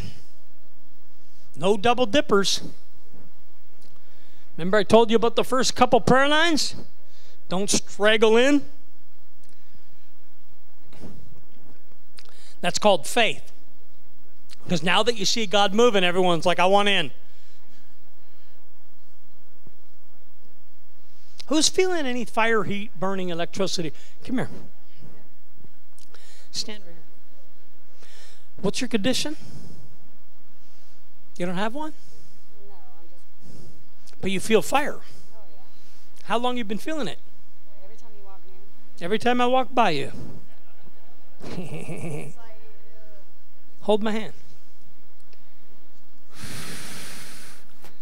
Father, I release to her body the healing anointing that's been on our ministry. Sometimes what you're actually feeling isn't just the healing anointing. You're actually feeling the angel when I'm walking around. Some people actually see it. Other people feel it. And it burns. And you know why? That's how I know it's with me. And by the way, sometimes it doesn't show up in meetings and people still get healed. It's just a manifestation that lets me know we're on another level. And that's usually how I move in the words of knowledge and deliverance and know what's going, because the angel's telling me. I've been working with that since December the 5th, 2023 years. I'll tell you the story sometime. It's pretty amazing. I was in a meeting with 1,000 people and all the prophets. And an old man told me, I used to work for John G. Lake. He was ordained with John G. Lake. Came from Portland, Oregon to Grants Pass, Oregon. And said, I brought an angel with me. This angel was with John G. Lake's healing ministry. The Lord told me to get in the car and drive down here, and I would meet a 22-year-old evangelist named Todd Bentley, and he would start walking in that anointing that John G. Lake had.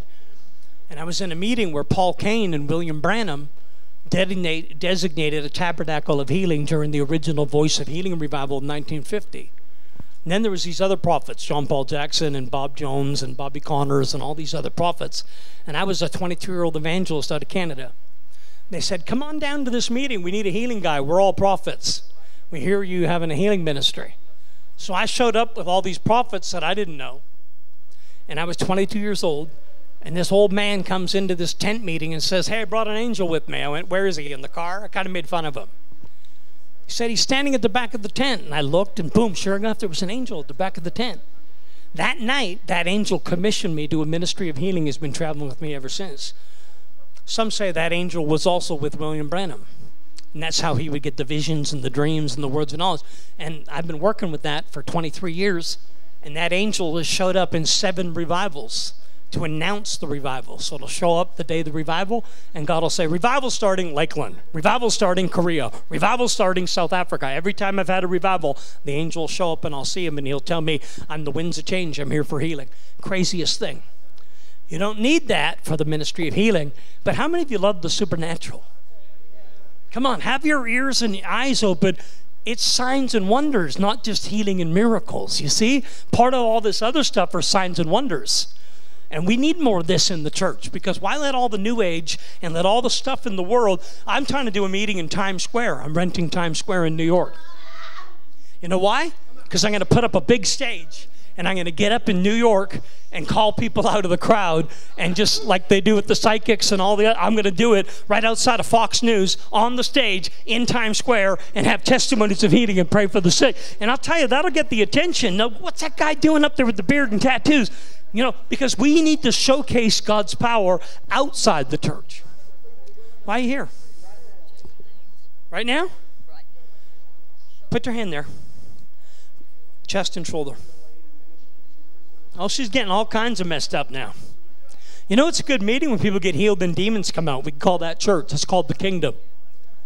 We talked about signs of the kingdom, and some of them are showing up. Hi. Why are you here? You feel any heat or anything standing here? Lord, let her feel the burning anointing. And I don't know why, but I'm going to say, you can look up the name and the person in the Bible named Miriam. But Miriam was the first one that sang the song of deliverance. I think it was Exodus 15. Once they were delivered, she grabbed the timbrel. She had prophetic. She had song. She had music. She had dance on her.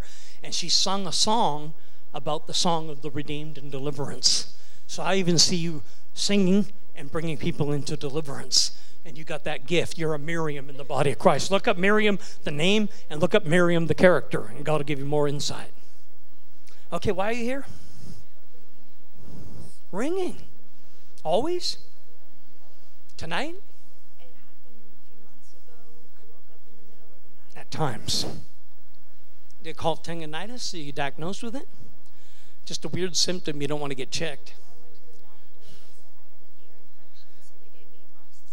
Have you had frequent ear infections when you were little? Tubes? Which ear bothers you more than the other? The left.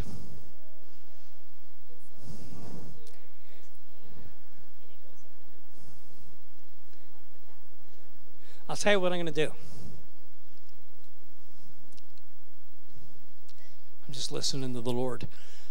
I'm going to pray for your ear, and we're going to do a divine exchange. The Lord's going to anoint your ear on the left to be a hearing prophetic ear, and He's going to take care of the tendinitis, and you're going to develop a hearing ear for the Lord's voice. See, a lot of times healing isn't just healing. There's impartation. There's other things going on. Sometimes you can't get somebody healed until you bring the rest of what God's trying to do, because sometimes physical things are connected to spiritual problems. And sometimes if you listen close enough, you'll go, it's not just a ringing in the ear. God's getting my attention here. She's going to have a hearing ear. She's going to have a prophetic ear. So now she'll be healed too. Why are you here? When I was over there, I was having a lot of pain in my stomach, and you called out. I called out the pain in your stomach, and it's gone. Right. You don't have any pain now. You were just hanging out over there. Did you have the lumps in there? Put your hand there. Ready? It's going to be like a fireball. Don't worry, I'm not going to hit you. The fireball might, but I'm not. Lord, let a fireball come. Boom! Right there. Yeah, I've had Lyme disease in lungs and kidney. I had a word about that. Come on, zap them, Josh. We're going to do it. Boom! The kidneys too. By the way, Josh is a prophetic evangelist. He leads all of our teams to the streets. So don't just think he's working the sound and the TV and the book table. This guy has a healing gift, loves the kingdom, and he's an evangelist too. So if you want to pray for anybody, you can. Right shoulder. And my hips. Just stand in the anointing. Yes. Oh. Feel it? Here it comes. 1, 2, bam! Hey, now were you the one that I prayed for over here? Come here a minute.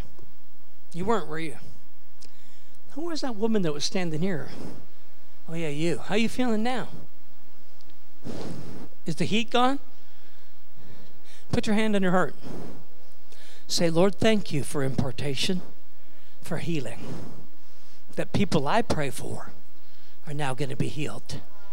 Because the healing fire and the angel that walked by you has brought an increase in your life. So what am I praying for?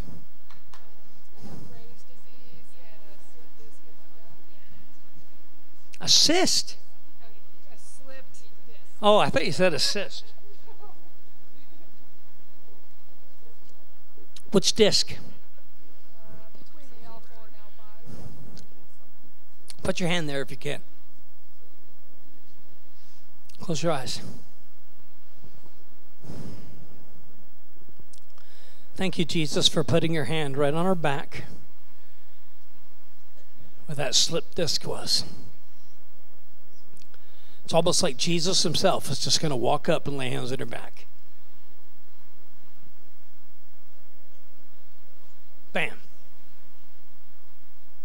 Do you feel any motion or any heat or anything at all? Can you move it? Was there pain before? I feel it when I sit. You're never going to feel it again. Hold my hand.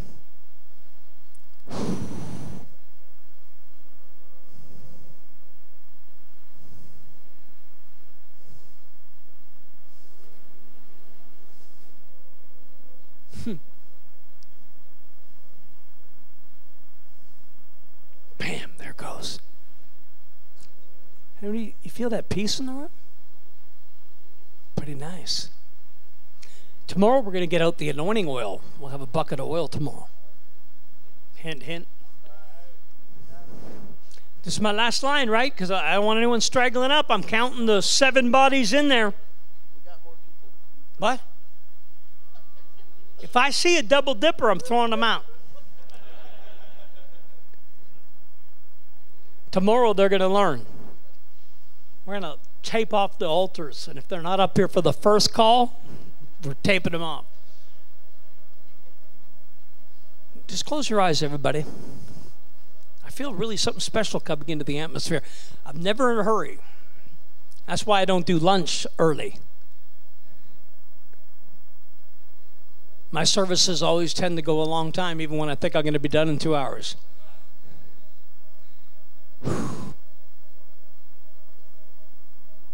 Wow. Guys, really pray, because there's a holiness and a fear of the Lord coming in the room right now. We need to grab a hold of this. It's called the spirit of the fear of the Lord. It's not something we have of our own selves. You ever thought about that? Not that you don't fear the Lord, but I'm saying there's a spirit of the fear of the Lord. Why would we need the spirit of the fear of the Lord if we could just have the fear of the Lord? So it's time for the church to learn that there's another level of the holiness of God coming that has nothing to do with our ability, and it has everything to do with Him. And the Lord told me this because I always felt like I wasn't a holiness preacher and I messed up too much of my life to be a holiness guy. And the Lord said, your holiness isn't on you. Your holiness is on me. So how many of you want to lift up your hands and just say, Lord, thank you. Yeah, bring her over here. Thank you for the fear of the Lord, because it's the only thing that will enable us. But you better not be doing it out of your own ability. You got to let the Lord's fear touch your life. It's amazing, isn't it? Once I got that revelation, I was never afraid of the fear of the Lord or holiness, because I realized that when it touches you, it'll make you live holy. And whenever I had struggles in my past, it's because I was trying to do things in my own strength. But once you get the revelation of the grace and power of God, man, tell me, sweetie, how are you? How are you? Yeah. Let me take that mic.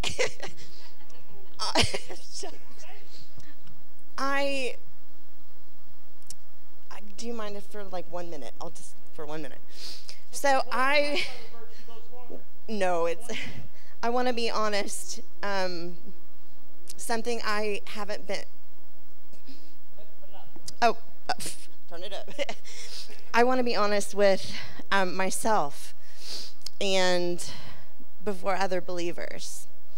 I had been running my whole life from childhood molestation, physical, sexual abuse.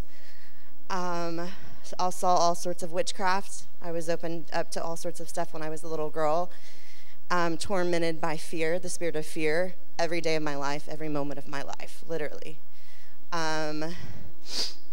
was around a lot of people that in a mental hospital. My dad was a pharmacist, and so I was exposed to that. And so with that, my soul was opened up to a lot of different spirits that were not of God.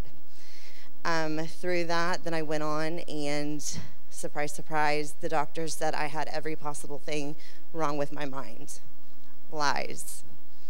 I had been living lies, torment, hell every second of my life, to the point where they tried every medicine, and they said, you're treatment resistant. We're going to shock your brain. Thank God that never happened. But I was willing to try anything in this world to be set free. My marriage started failing. Got into ministry with my husband, James over there. The first couple months, the first 3 months after we got married, all of his sicknesses happened. I was left with, what do? You pull up your britches and you take care of your loved one. That's what you do. So I became his personal caregiver. Why? Because that's what love does. It fights. It's selfless. And I became very unhappy. And the enemy tried to rob, steal, kill every single thing about us. But let me tell you, he remained steadfast in his faith. He continued to pray for me. I unfortunately got into deep depression and hooked on many different pills as well as illegal substances. And so we all have our stuff. Don't judge. We all have our stuff. Some are just open to tell about it and others aren't.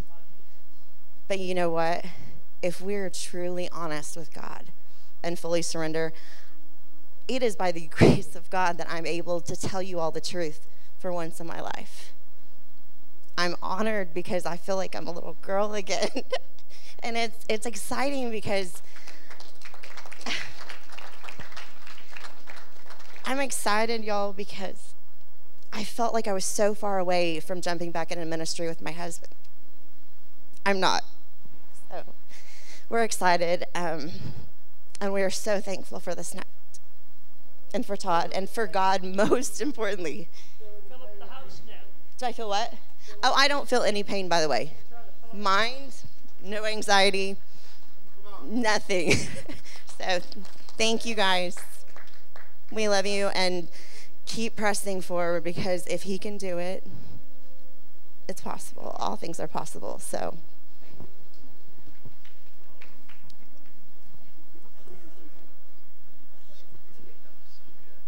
fill up the house. Get in the Word. Fill it up with presence, prayer. That was a great deliverance. So good. God had your number tonight.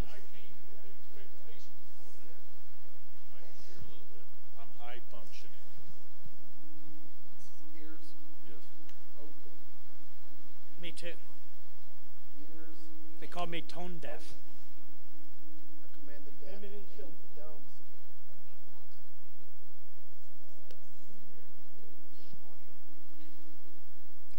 Bam! Was my line?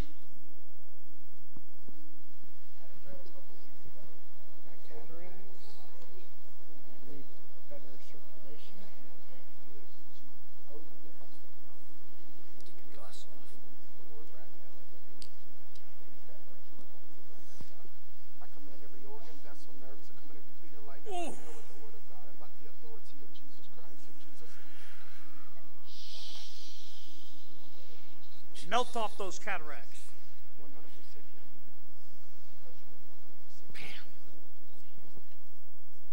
Remember, I got prayer, my eyes legally blind. I had 30,000 people praying for me. One day I was driving to church, and then they just popped open. So don't think because there's a delay that anointing isn't moving forward. And God's doing something. Yeah. I have shoulder, neck, back, and knee pain all related to military service. God bless you. Thank you for serving. Where'd you serve? Afghanistan, Iraq? Afghanistan.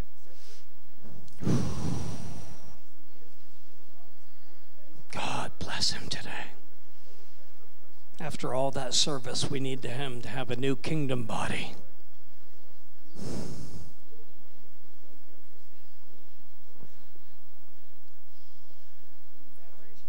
Huh? Allergies and one of his tooth is embedded in his ear. Wow.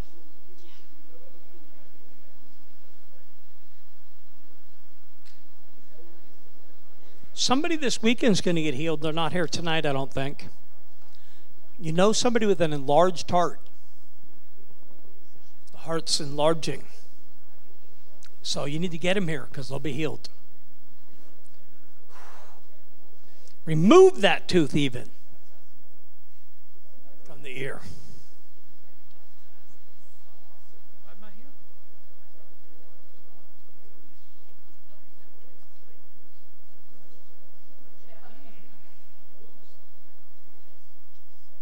This way.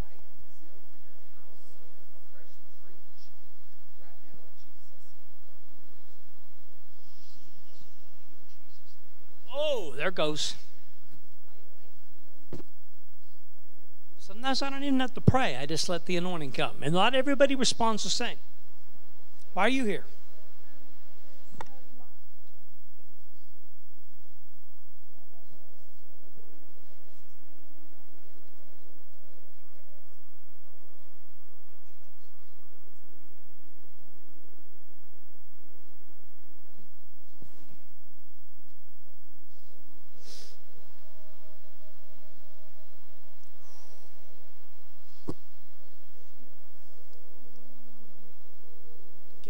Flowing.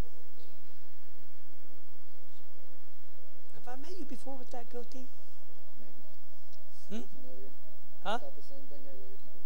It's where? I don't know. Can't figure it out. It'll come to me at like 4 o'clock in the morning. Glory.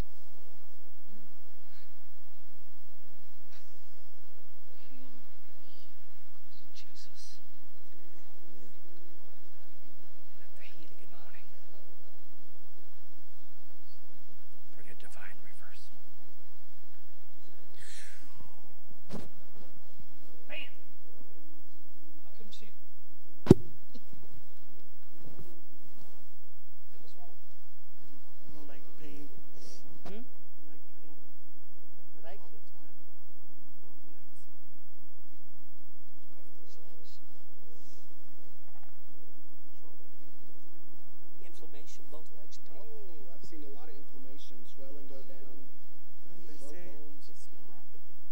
Neuropathy. Okay. Lord, we need a miracle. Even congestive heart failure, completely healed. COPD, completely healed. Lord, let that testimony of Jesus right now.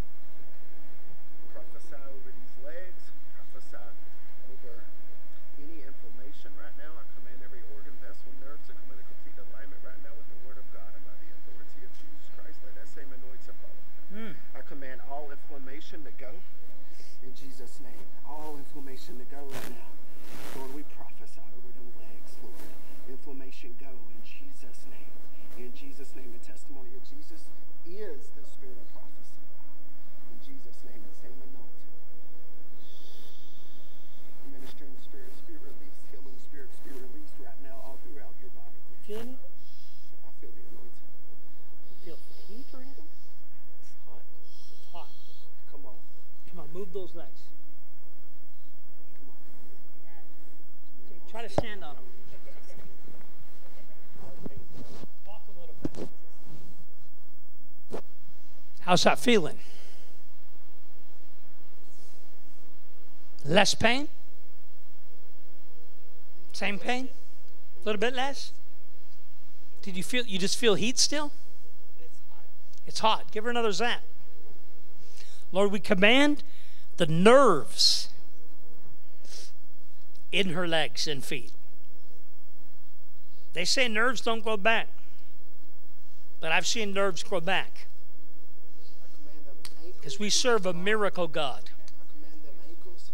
I command all pain go. I command all inflammatory go. Amen. Pastor Joel? Pastor Joel, you want to say anything? Oh. One more. Guy in the white shirt, he's been. Okay.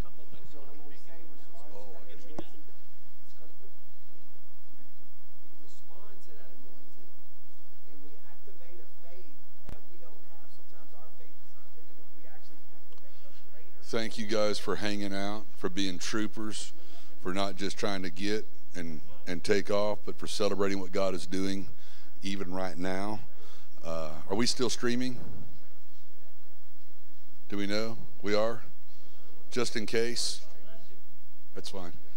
2632 Southwest 39th in Oklahoma City. Tomorrow night at 5 o'clock, which will be Saturday night at 5 o'clock. Sunday, 2 o'clock in the afternoon. Come be a part. See what God will do in your own life. God bless you guys. Have a great evening.